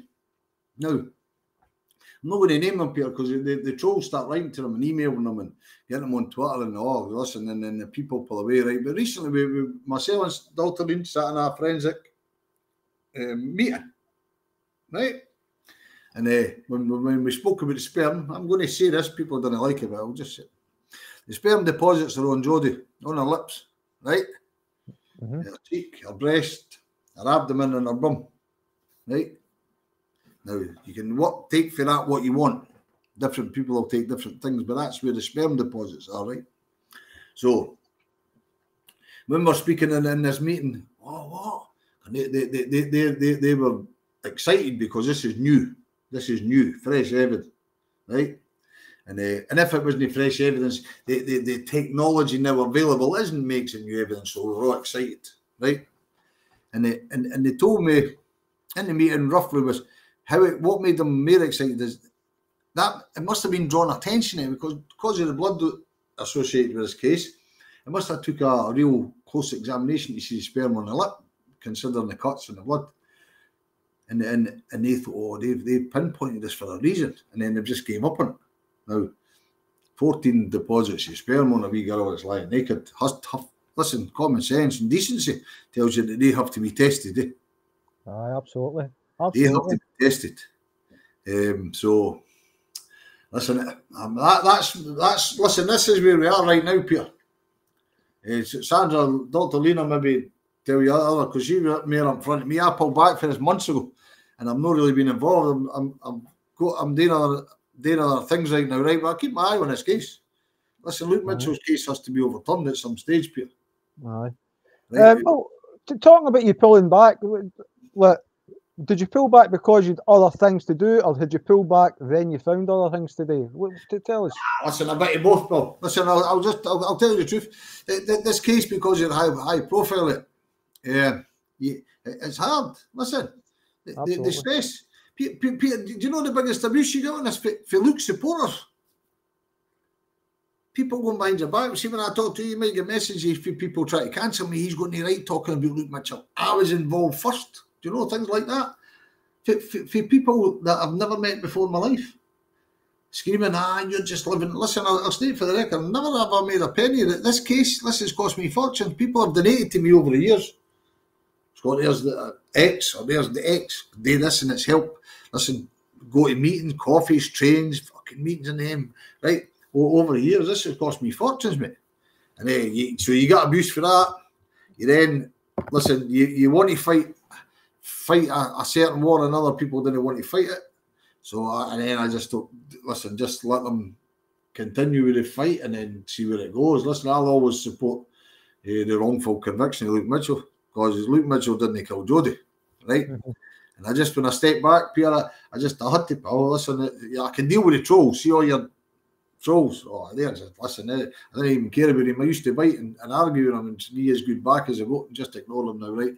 And but it's the ones within, pal. The ones within. Listen, I'm not going to slag people here, but I want to tell you, there's been 5 different groups. Luke Mitchell's got fans, groups, supporters, call them anything you want. There's been 5 groups, and they all follow with each other. She says this, and he says, and she's been up to say, look, and I've not been in this, fighting, and you're in the middle of it. And then, listen, I got a breakthrough one time, a genuine breakthrough, in the Sun front page, right? Brilliant. And I'm sitting here with a big grin on my face. Bang. At last the tabloids are turned. And then at night I'm sitting here thinking I've done what a great day with my father, blah, blah, blah. And I'm getting phone calls from women greeting. What are you crying for? Oh, look, I'll get in trouble. Oh, you should never have done this and you shouldn't have named this person. You shouldn't have. Oh, this is going on for weeks. So when you're winning, they're greeting and then see if you... So I just thought, listen, time for me to step back and listen, I've kept working. I didn't want to let things out the bag, but over the last few weeks, we've spoken to a lot of people. Mm-hmm. And I want to tell you what police officer was spoken about. Right now, I have to keep stum, but I can assure you, a police officer was spoken to this recently, and 3 individuals very heavily involved in this case have been spoken to, and the reactions are, okay, we'll see what happens, And so I've kept working, kept plugging away and looking for things, and then reading the judgment. He had the Malkinson the other day. There, I had a big smile because legally, I believe that he's in the Supreme Court. So Andrew Malkinson's case is pristine. The judgment's coming for the highest court in the land. You can't argue Scotland and England. This is coming for the Supreme Court, right? And then when you look at the things it says, like withholding evidence, they're looking into the Crown Prosecution Service, for criminality, for holding that back. There's dodgy witnesses. There's dodgy witnesses in the Mitchell case. There's disclosure issues. We know for a fact that the Scottish Criminal Case Review Commission sat on evidence for 2013, and that was favourable to the defence and never passed over. And never passed. Sorry, you cut off there, Scott. What was that? Sorry. And so listen, I stood back for the limelight. The limelight. I just stood back and let them all go on it. Listen, I get constant emails, constant private messages. Folk tell me who I should talk to and who I shouldn't talk to. One tell me a couple of weeks ago, Here's an application I made to some a London miscarriage and justice organisation, shall we say, right? I didn't deal in Scots law, and I've known these people or known of these people for, I don't know, 15 years anyway, right? But here's somebody writing to me, never introduced herself to me or something. This is only one example of 1,000. Never introduced herself there, and they just come in and say, listen, I've written to these people about Luke Mitchell. I can't answer a lot of the questions, so I'm sure you will. And then when you didn't, they start telling you, you're not fucking doing nothing for Luke Mitchell. You should have signed this petition, and you should have filled in this form that I started filling in. You're thinking, what? Do you know, I know these people existed for 15 years. It's just, so I just thought, listen, let them all go on. And then we'll see where it takes us and who gets who into court and what, you know. And, but I'm confident, Peter, I'm genuinely confident that Luke will get back into court. Excellent. I want to ask you about, obviously we've had a change of First Ministers, and the new First Minister, who was the previous Justice Minister and Health Minister, has there been an approach made to the First Minister about this case? Do you know? Listen, we went to the Parliament last year, sometime, was it last year? We had petitioned 30,000 signatures. They didn't even acknowledge it, Peter. No. No, listen, we went to the Parliament, this is God's honest truth. Do you know the only people who come and spoke to us? 3 Tories. Russell Finlay come because we asked Russell, right? And Russell come in and spoke to me and Sandra Lynn outside the Parliament, right? And there was demonstrations outside Parliament for medical malpractice. I can't remember the surgeon, but one of the surgeons, Indian surgeon, you know, left the country. There was a demonstration for him, so there was 2 Tories here, Liz Smith and what's it, fucking the big Rangers fan, what's his name? Murdo Fraser. Murdo Fraser, aye. And I had no hijacked him, but I used that situation to get to him and say, excuse me, listen, go and pay attention to this case.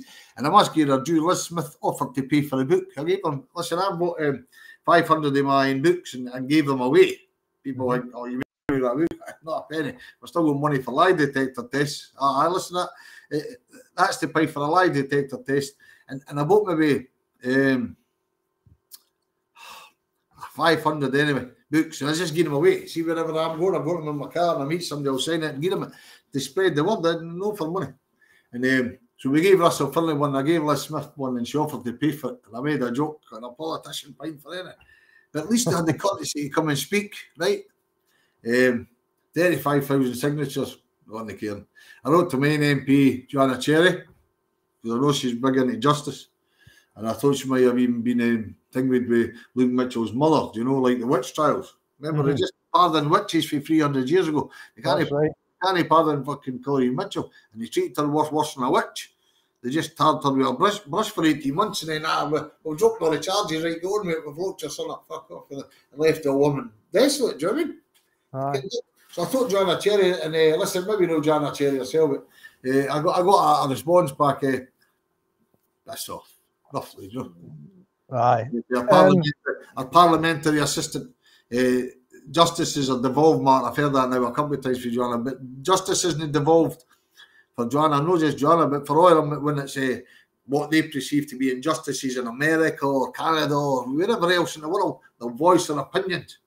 Aye. Justice is devolved when it's a wee laddie rotting in a Scottish jail. By the way, I keep reiterating that. Luke Mitchell's a child, 14. Talking about children, right? I'm going to take you away for this case for a wee minute and ask your thoughts on something, because I was doing a documentary with a child abuse survivor and campaigner, Dave Sharp. Yes. Who the first 2 parts are available on Rumble, as a matter of fact. The third part will be out tomorrow night for anybody that's keeping in tune with it. Now, in that, it documents Dave's journey for he was placed into a care home within. His mother died when he was about a month old, or just older than a month old, and he was placed in a care home in Kilmarnock, Nazareth House. And we went through his journey so far, the abuse that he received while he was in the care home, then him becoming addicted to. He became homeless. He became addicted to drugs and spiraled into a life of drugs and crime. Then he turned his life around and he became a campaigner. And then he was charged with allegedly assaulting somebody, and he never had any meeting with his lawyer because it was during the pandemic. There was no information given to him as what the charges were that he was facing. He was taken into custody without a warrant. The police came to his house, took him without a warrant to a police station in Scotland. Ultimately, and I'm not going to give too much away because it's got to be coming out the more on the Hingway, on the podcast. He was jailed for 30 days. He was sentenced 70 days, then it was reduced to 60 days, and he only done 30 days of that. He was jailed in Shotts Prison, which is where Luke is currently. Now, he's out telling his story that the establishment have worked against him because he was getting more recognition doing what he was doing than what some of the charities that get the funding from government to do these investigations into the Scottish Child Abuse Inquiry, etc. It's very interesting, Scott. I know a wee bit, and I've spoken to him briefly, so I'm not going to say too much. Harrowing case, and genuinely, the only reason I didn't get too involved, I'm not going to time that deserves. You know, somebody's asked me, approached me, hey, could you look at this, and I genuinely can't, because I'm not going to time the game, right? The other thing is, genuinely, if you'll notice. See when you take upon yourself to work on a case like this, it leaves you drained at the end of it sometimes, right? 2 and 3 years down the line, and it lives with you. Now, I've done 2 or 3 big paedophile cases and child abuse cases and investigate them, and I couldn't bring myself to watch it. See, the night that I tuned into you and I seen them, and as I say, we've communicated a couple of times, right? I couldn't watch it again. I had to turn off because I thought I'll get involved in this, and I'm not going right in me right now to take that on board. That's the truth of the matter. I will, Scott. It's harrowing. I mean, his story is absolutely harrowing. What happened to him? The fact that the abusers, it was the clergy, settled up and gave him a financial payment, just because they admit that what happened to him happened. And it goes to show that, well, I mean, you've got people that are doing things for a cause, and as you say, just to come back on to what you're saying about how it leaves you drained, etc. The stuff that I'm looking into, and the stuff that when you're trying to do a wee bit of research into these things, as you say, it has an impact on the person that's trying to either expose this, because it's serious fucking stuff. Yeah, they come for you. Listen, how many times have you seen a good person smeared? I'm not going to name him, but I've got somebody in the legal fraternity right now, and he's been speaking about things like this for a long time, right? And he smeared him. Invent a smear. Listen, it's an old age tactic, isn't it? You get too close to it, you know, right? And then the next thing, you end up in jail for the charges that you're accusing other people of doing, and you've never done nothing. But listen, I've been in this game too long to know what was the right word? They smear you. Listen, Mitchell again, and listen, the same case. People in power. Aye. I'm not very comfortable on some of the things I say, but listen, it's all right. Listen, I'll take what's coming and that, right? But listen, when I first spoke out, listen, I'm not playing a victim here, I'm not caring anywhere, right? But this gives you a wee example, just, right? 2005, I genuinely think I'm doing what a genuinely good deed. Right? A wee girl's dead, and listen, I don't regret that, but, right? And you think you're helping, you know, you think a guy's maybe involved in a murder, and you take him along, right? And same with child abuse, right? You think a child's in risk, and you stand up for that child, right? Next thing you're in the matter with your rope titty stuff. Now, when I spoke out in 2005 or 2003 and then in 2005, right? Look at what they've done. They just started smearing me. Aye. Oh, there's no S's exist 50,000. Listen, Mark Kane is the 50,000 story. Jane Hamilton, they do the record 10 facts, just lies. They told us in the High Court. Why? How? John Beckett, Lord John Beckett told lies in the High Court to the appeal court. Now, I don't believe that John Beckett would lie to the appeal court. People disagree with me on that, right? But I don't think so. He had to get fed that information to feed the court.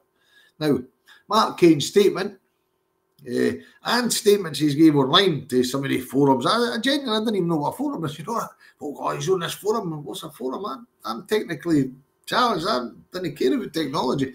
And but I've heard that, listen, people send me screenshots for forums and whatever. No money was ever discussed with me, Mark. It's just a lie, a fictitious lie. 50,000. If you want with the papers, you get 500 quid maybe. £50,000 a day. Who's going to pay somebody £50,000? They're just lies. And then Mark Cain never wrote essays. Listen, I genuinely no felt sorry for Mark Cain, because Mark Cain could have dealt with it different, and then so could I have, and whatever, right? And sad, whatever, do you know, right? But Jodi Jones' death's more important than my feelings or Mark Cain's feelings. Absolutely. Right?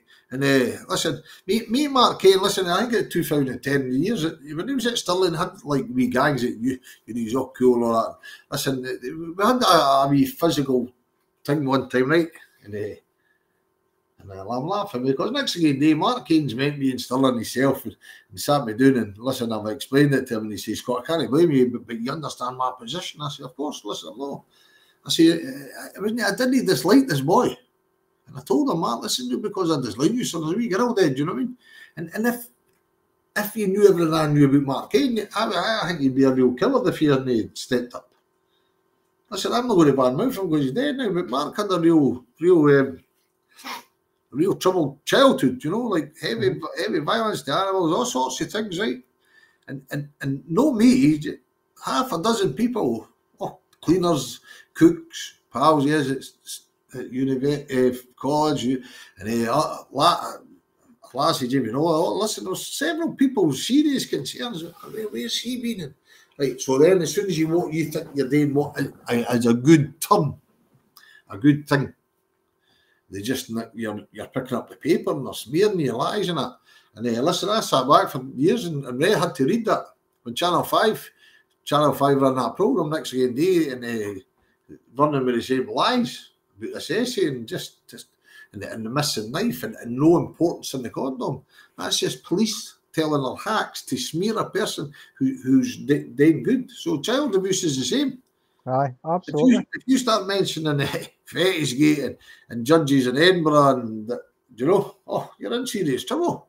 Aye, well, at this point, I should probably put out a disclaimer and say that I don't feel suicidal in any way. I'm at the most peace I've ever been, even after doing that documentary. Aye. I'm not going to say police cell as Epstein.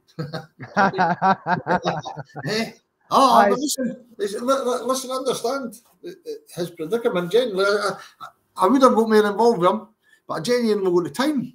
Aye, it's a harrowing case. For anybody who's not seen it, it's on my Rumble channel. Subscribe to the Rumble channel because some of the platforms won't even let you upload the information because of the themes that you're talking about, and that just goes on to the censorship and the smearing as well. Just to come back on the smearing, I mean, I advised somebody in a political party that I wouldn't be bullied, bought, or broken, and they then proceeded to try to bully me, buy me, and break me. And it's not going to happen, you know. Like they try and use what you say won't happen as their ways to try and like bring you down. But at the end of the day, it's all about justice. I'm all for justice because there's a lot of injustice in this world. And when I first spoke to you, Scott, it was before we'd even done a podcast. It was just through messaging on Twitter. You told me about this and you sent me a couple of breadcrumbs, so to speak, and I just followed those breadcrumbs to try and find out about the case. And the more I'm finding out about the case and the more information that becomes available, I think it's obvious that to anybody that's able to think and think outside the narrative of the mainstream that you get fed. Because if you believe the mainstream, we're got to be boiling to death soon. That reminds me, I'll need to put the heating on. Boiling to death, wearing a mask, wearing a mask, it doesn't do any good. Aye. No. You can't be genuine. Even though I use the word intelligent, genuine, I didn't mean it in a put down manner. Because intelligence is measured right different ways and all that. And education, you didn't have to be educated, but anybody with genuinely half a brain, half level of intelligence, reads this case. You can't walk away and say he definitely did it. Nothing that tells you he did it. Nothing. Nothing See at all. people, listen, even a Casey, I keep forgetting how Lizzie's did. A Casey says to me one time, there was evidence, Scott, there's grasses and there's not a drop of there is. But isn't it? Circumstantial evidence, and see over the years, the circumstantial evidence is massive being brought into question. Lord Scott, again, I'm going to go back to that because genuinely, he's my legal hero. I think Lord Scott is a brilliant, right? And go back to murder in a small town, right? And what he says about the search party statements. So there's a massive part of circumstantial evidence. He knew where to walk to the body. Luke Mitchell didn't walk to the body.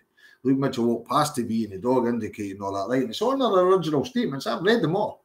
Alice Walker didn't say about the dog because Alice Walker was a wee bit older and she was a wee bit behind. But Kelly and Janine both says that they seen me or the dog doing that on the wall and acting funny and the dog was really excited. So Mitchell, logic tells you if you climb over where you go to where your dog was pinpointing, that's where he found her. And then 6 weeks later, and should see the statements are different. It's like when John Scott, Lord Scott, I'm going to give him his place. Let's say he was a lawyer in Leith. He learned his trade in Leith. He didn't go through the advocacy. He was a solicitor advocate, learned his silks, no like the hardware on it. John Scott's a very real respectful man, right? But we talk like that about the witnesses. So there's a chunk of the circumstantial evidence away. The High Court judges tell you there's suspects, right? These statements are suspect. They should have been examined further. Then you've got Andrina Bryson. Peter, I think I've told you this before, but I've told a lot of people this.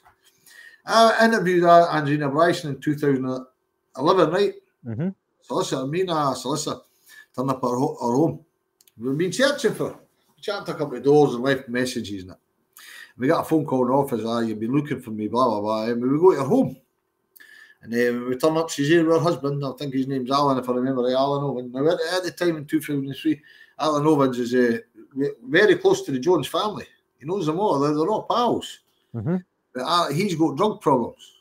Now, the only drug I can think of at the time, I know he was heroin and DFs and that, but do you remember the pop marks on the face and stuff, right? He wasn't in a good place in 2003, right? And Andrina Bryson, his wife, allegedly driving along the road. Listen, this road in 2003, there was a bend on it, but anyway, she's done all this fucking 180 degrees and she can identify a couple as she's driving. She never identified anybody. She went to court, she can't identify Mitchell. Doc identification in laws are very contentious thing, right? Because when you walk into a court of law and you see somebody sitting in a dock, you automatically have a presumption that that's the person that done it because the police are put on their right, and so there's a presumption. So it's easier to say that's him. And it's been challenged many times in court and all that. So on Luke's side, it's the complete opposite. She picks him out for a Kodak camera, goes into court 18 months or whatever later. Can you see the man that you... Now, remember, Mitchell had been in the paper nearly every day for 18 months after she identified him for his camera, Kodak camera snapshot. Remember the ones that slid out the front? Right. One of them. So she identifies him for this white background. He's got long hair, and they show him mugshots of 12 and 13-year-olds with O'Keefe. Oh, is that him? And then they show him a big picture, right? And she says that's him. So after she picks Mitchell for a picture, she's got 18 months of reading tabloids, and every morning in the tabloid, Luke Mitchell, Luke Mitchell, Luke Mitchell, and every kind of photograph you can think of. Most of them horrible ones with a screwed up face or whatever, right? 18 months you're getting bombarded with pictures of a man that you've ID'd for the murder of Jodi Jones. Then you walk into court and can you see the man you see? No, I can't. Huh? The case, there's your circumstance, evidence completely finished. It should have collapsed, right? But because the jury believed the media. It didn't matter what he says in that court, Mitchell was guilty. So I says to Andrina Bryson, we're sitting in the house, she brings her husband and she brings her mother-in-law, right? And we asked her very polite, we're sitting in suits, we were I didn't dress like sorry to me, sitting in suits and briefcases, and ask her one simple question. When you get into court and you see Mitchell and you can't identify him, can you tell me why? Had he changed his appearance? Or the mother-in-law, get out. So sorry, get out of my house, get out. You're putting words in her mouth. And we says, look, we only asked her one question, get out. So we'll just leave this. We all stood up and walked it. And my understanding, again, this is my understanding, allegedly and all that, right? Andrina Bryson never seen nothing that day. They reckon her husband, because he had serious drug problems and friends with Joneses, he's seen a couple, allegedly, at that path. And he didn't want to come forward and say it was Mitchell because he's the close connection he has to the family and the problems he has with drug and he's known to the police and all that stuff, right? So his wife says, I seen it. And then when she gets to court, it's now a different ballgame, eh? A witness statement to walking into a high court, the biggest high-profile court case in Scotland, point the finger at a wee boy and put him in jail, you know? So the circumstantial evidence, right? They never had an alibi. Listen, you'll never have an alibi. My experience, and I think my experience in education and crime and criminal justice is pretty good. Eh? You only have a good alibis when you've done something wrong. Aye. Now you've went to all these lengths. You've been a genius killing somebody and not leaving a forensic trace. But you can't even do an alibi. When you first read Shane Mitchell, Luke Mitchell's brothers, it's that nonchalant. Oh, I think he might have been in, he might know, but it wasn't like, oh, he was definitely there. And then I got to the yes and no answers. Listen, anybody with education, if I sit you and ask you yes and no answers, I could make you tell me that the moon made of cheese. You know what I mean? Yes, no. Do you masturbate? Yes. And would you normally masturbate if anybody was in the house? No. So that means he wasn't there. All he says was, I think I didn't care if he was there. I think he was there. Do you know, that nonchalant when you first read it? Then obviously the paranoia creeps in. When you're getting accused then, and anybody knows this, if your man accuse you when you're aware and he did something wrong, you start hiding stuff that might implicate you've done other things wrong. And the Mitchells were acting like they were under suspicion because they were getting treated like guilty people. Mitchell, Luke's brother leaving for his work one morning and the police are dragging him out his car. They're doing a roadblock and pulling him out his car and screaming at him. Listen to what the other night there about a 14-year-old boy. They were being interrogated. Luke Mitchell's brother was interrogated. That's the words that they use, the commission used, and the High Court judges use. Interrogation. They interrogated a 14-year-old boy without a lawyer, without a parent. They interrogated his brother. They dragged him out his car fucking 8 o'clock in the morning. Treated him like a terrorist, taking him into a police station. Yeah, you fucking your life for your brother. No, I'm not. Were you wanking? Well, your brother wasn't in the news. I didn't think so. So he never had that. So that's the circumstantial evidence. Aye, do you get me? Aye, again, Scott. Look, I'm going to give you. There's a lot of love coming for you online, saying that the effort that you've put in. It's understandable how attached you've got to the case and why you would be looking to step back, but why you're taking a step back. People understand it. So there's a lot of love coming in online. If you any want to say before we finish up, because that's 2 hours I've had you on for, and I'm not want to be taking up all your night, mate. So we got a bit teacher now here. Now listen, what I really want. I want people to come forward. Listen, I get plenty of offers all the time. I've spoke to thousands of people. I'm not exaggerating when I tell you that. Genuinely hundreds and 1,000 people in this case. I travel anywhere in Scotland. People are phoning me for places. I'll come and meet you. And you've made fortunes. You've had this or this in this case. You go genuinely. I'm not complaining about it. I'm just telling you for the record. I'm not complaining. I'm not really caring about money. But you get accused. You made a fortune for your book. You're having a laugh. And I wouldn't cover my cups of coffee, right? And I've had donations. People have been very kind to me and donated to those who listen here. There's money. That money goes towards coffees and travel, petrol, or you go meet somebody and they work for you for a week. You have to pay them and listen. Fortunes. I never ever took a penny in this case, and I'm only saying that just to do that to them, do you know? Aye. And there isn't any money here, Peter. So I keep getting phoned. What I really want for this case is somebody to come forward and tell the truth. Aye, well, I second that. And tell me the truth. Just to support what you're saying, I do this. It doesn't cost me a penny today. This, as far as putting streams out and things like that, my research I do on my own time. I go to places where I can at my own cost. I know exactly where you're coming from, Scott. It's about trying to get justice, and ultimately it's for Jodi Jones and the miscarriage of what appears to be a miscarriage of justice against some young child who's been put in jail when there's been other evidence that wasn't circumstantial, that was DNA and other things that should have been taken into account. So I know exactly where you're coming from when you're keen to do something. We end up out of pocket trying to get this information out to people, and you've got to take all the shite that comes back. So my sympathies with you for that, because I know exactly what you mean. Peter, genuinely, pal, listen, anybody knows me, money never my motivation, ever. Listen, I can't tell you going into great detail what I'm up to now, but I'm in search of 3 bodies, right? And one's way into the investigation, one's at the early stage, and one's just at the beginning stage. But very right. And all these, there's no money in finding bodies or finding justice, mate. I read online, you know, listen, you're making fortunes for your book. You're having a laugh. The first 10 grand has to pay for lie detector tests, right? And just to give you an example, I went through to Glasgow just a couple of weeks ago, 3 years for here, all on me. 3 train journeys, go through there and I meet three people. We're all having a meeting, and everyone's with me because I've arranged it. I'm asking people to come for this, right? I can't go away and fill in a slip and say there's my expenses, but as I say, listen, my book sales and people have been kind. Genuinely, some people have sent you 50 quid. Some people have sent you much more. But it's just that's their contribution to try and help. They're brilliant, right? The one makes you cakes. Do you get me? Scott, come in, I've got news for you. And you won't see that much as brilliant. And the reason I've got you there is to give you a box of cake. I wouldn't mind the cakes, mate. Cake, I love cake. I love it. I'm not going to tell you, but did you get me?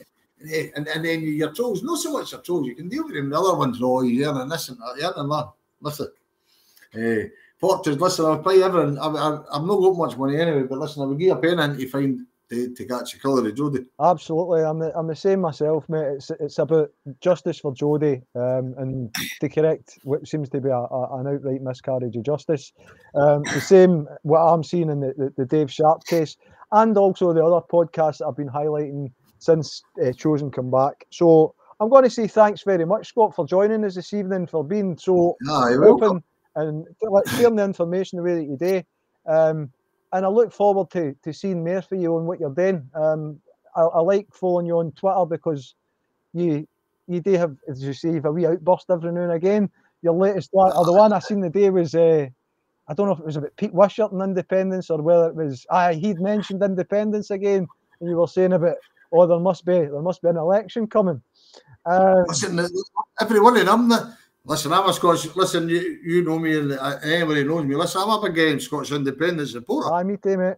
Me too. And listen, I would always vote yes, but listen, I find it difficult to watch SNP MPs or MSPs. Listen, I could count maybe 2 or 3 in the whole party. I could look at it and think, you know, and it's real sad what they've done, Peter. Listen, politics. I leave the crime aside.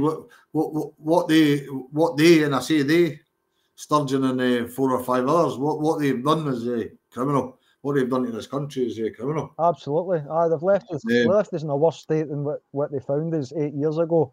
And when I'm saying when they found us, when Sturgeon took the leadership, the first British Scottish nationalist MSP of FM, by her own admission. And I wish her good luck in her upcoming issues that she's going to be facing. I don't know. Well, listen, I'm being sarcastic. I spend all my life trying to keep people out of jail, right? It's your nature, eh? If you've ever been in there and understand the plight of others, maybe that's a wee merrier thing for Mitchell. And because I've been in there, I know it, but imagine being in there accused of a heinous crime that you never committed. Jesus, listen, it's mind-boggling. How that boy has survived is listen, a guilty man couldn't have survived how he survived, Pete. That's my opinion.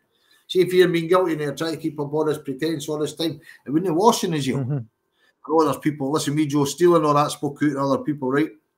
And people say, how does Joe Steele ken? When did he become an academic? Well, he's an expert witness in prisons and miscarriages of justice, and the people who are accusing him maybe got I better watch what I see this. Maybe they've got a degree in some kind of whatever, and they're laughing at Joe Steele. Are you having a laugh? 17 years in the jail. The man knows it. Listen, a podcast, I don't like sharing podcasts, but the laddie Sean Toll, I was his lawyer. And just briefly, Sean Toll served time for a murder he didn't commit. There's big legal arguments for other things for another day. The boy that died was stabbed with a knife, and it couldn't have been. They dismissed the murder weapon in court for the measurements. When I was his lawyer, I was in a superstore in Glasgow, like Fraser's or someone at Amy, looking for the exact kitchen knives.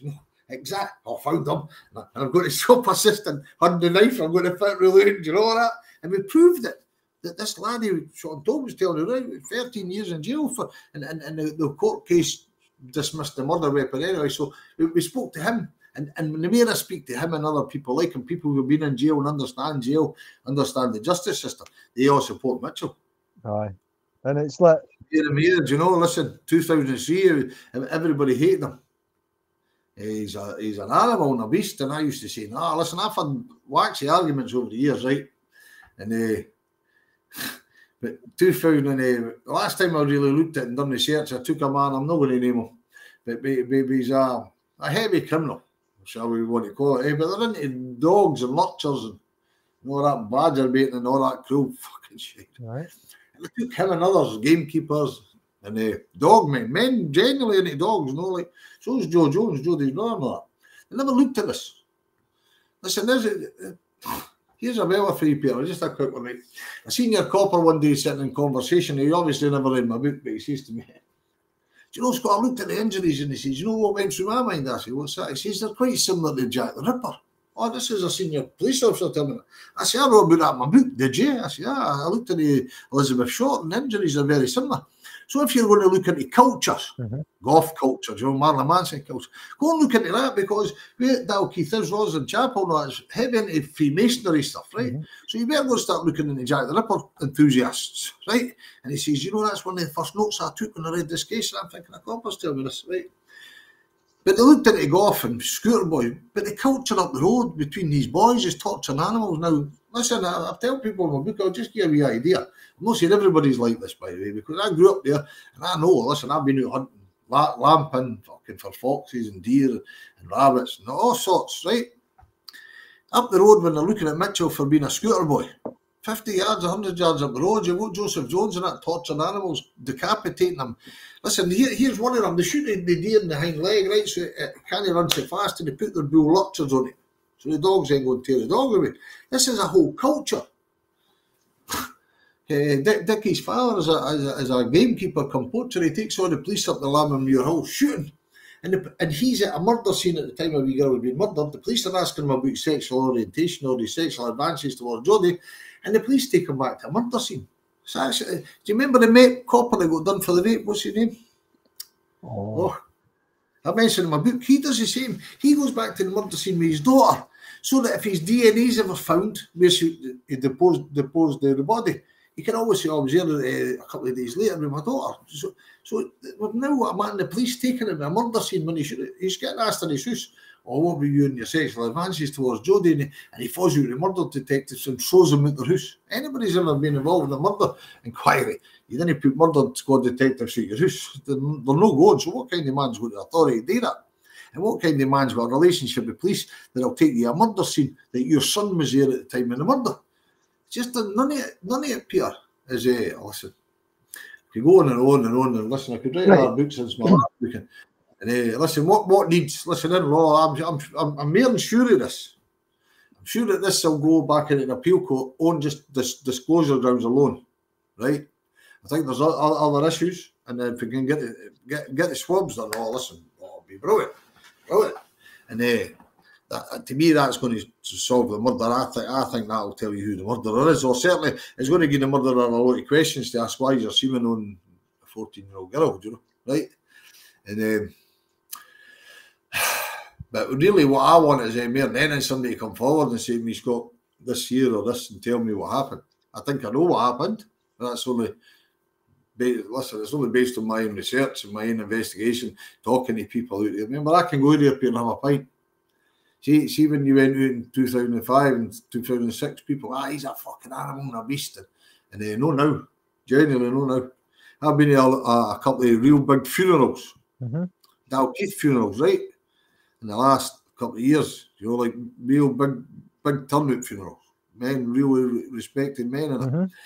Maybe 1,000 men for the area there, Joe. And listen, I didn't blow smoke on me in arse, I didn't take praise much and all that. A lot of old men I know come over giving you a pat in the back. Well done, Scottish son. At least somebody spoke up.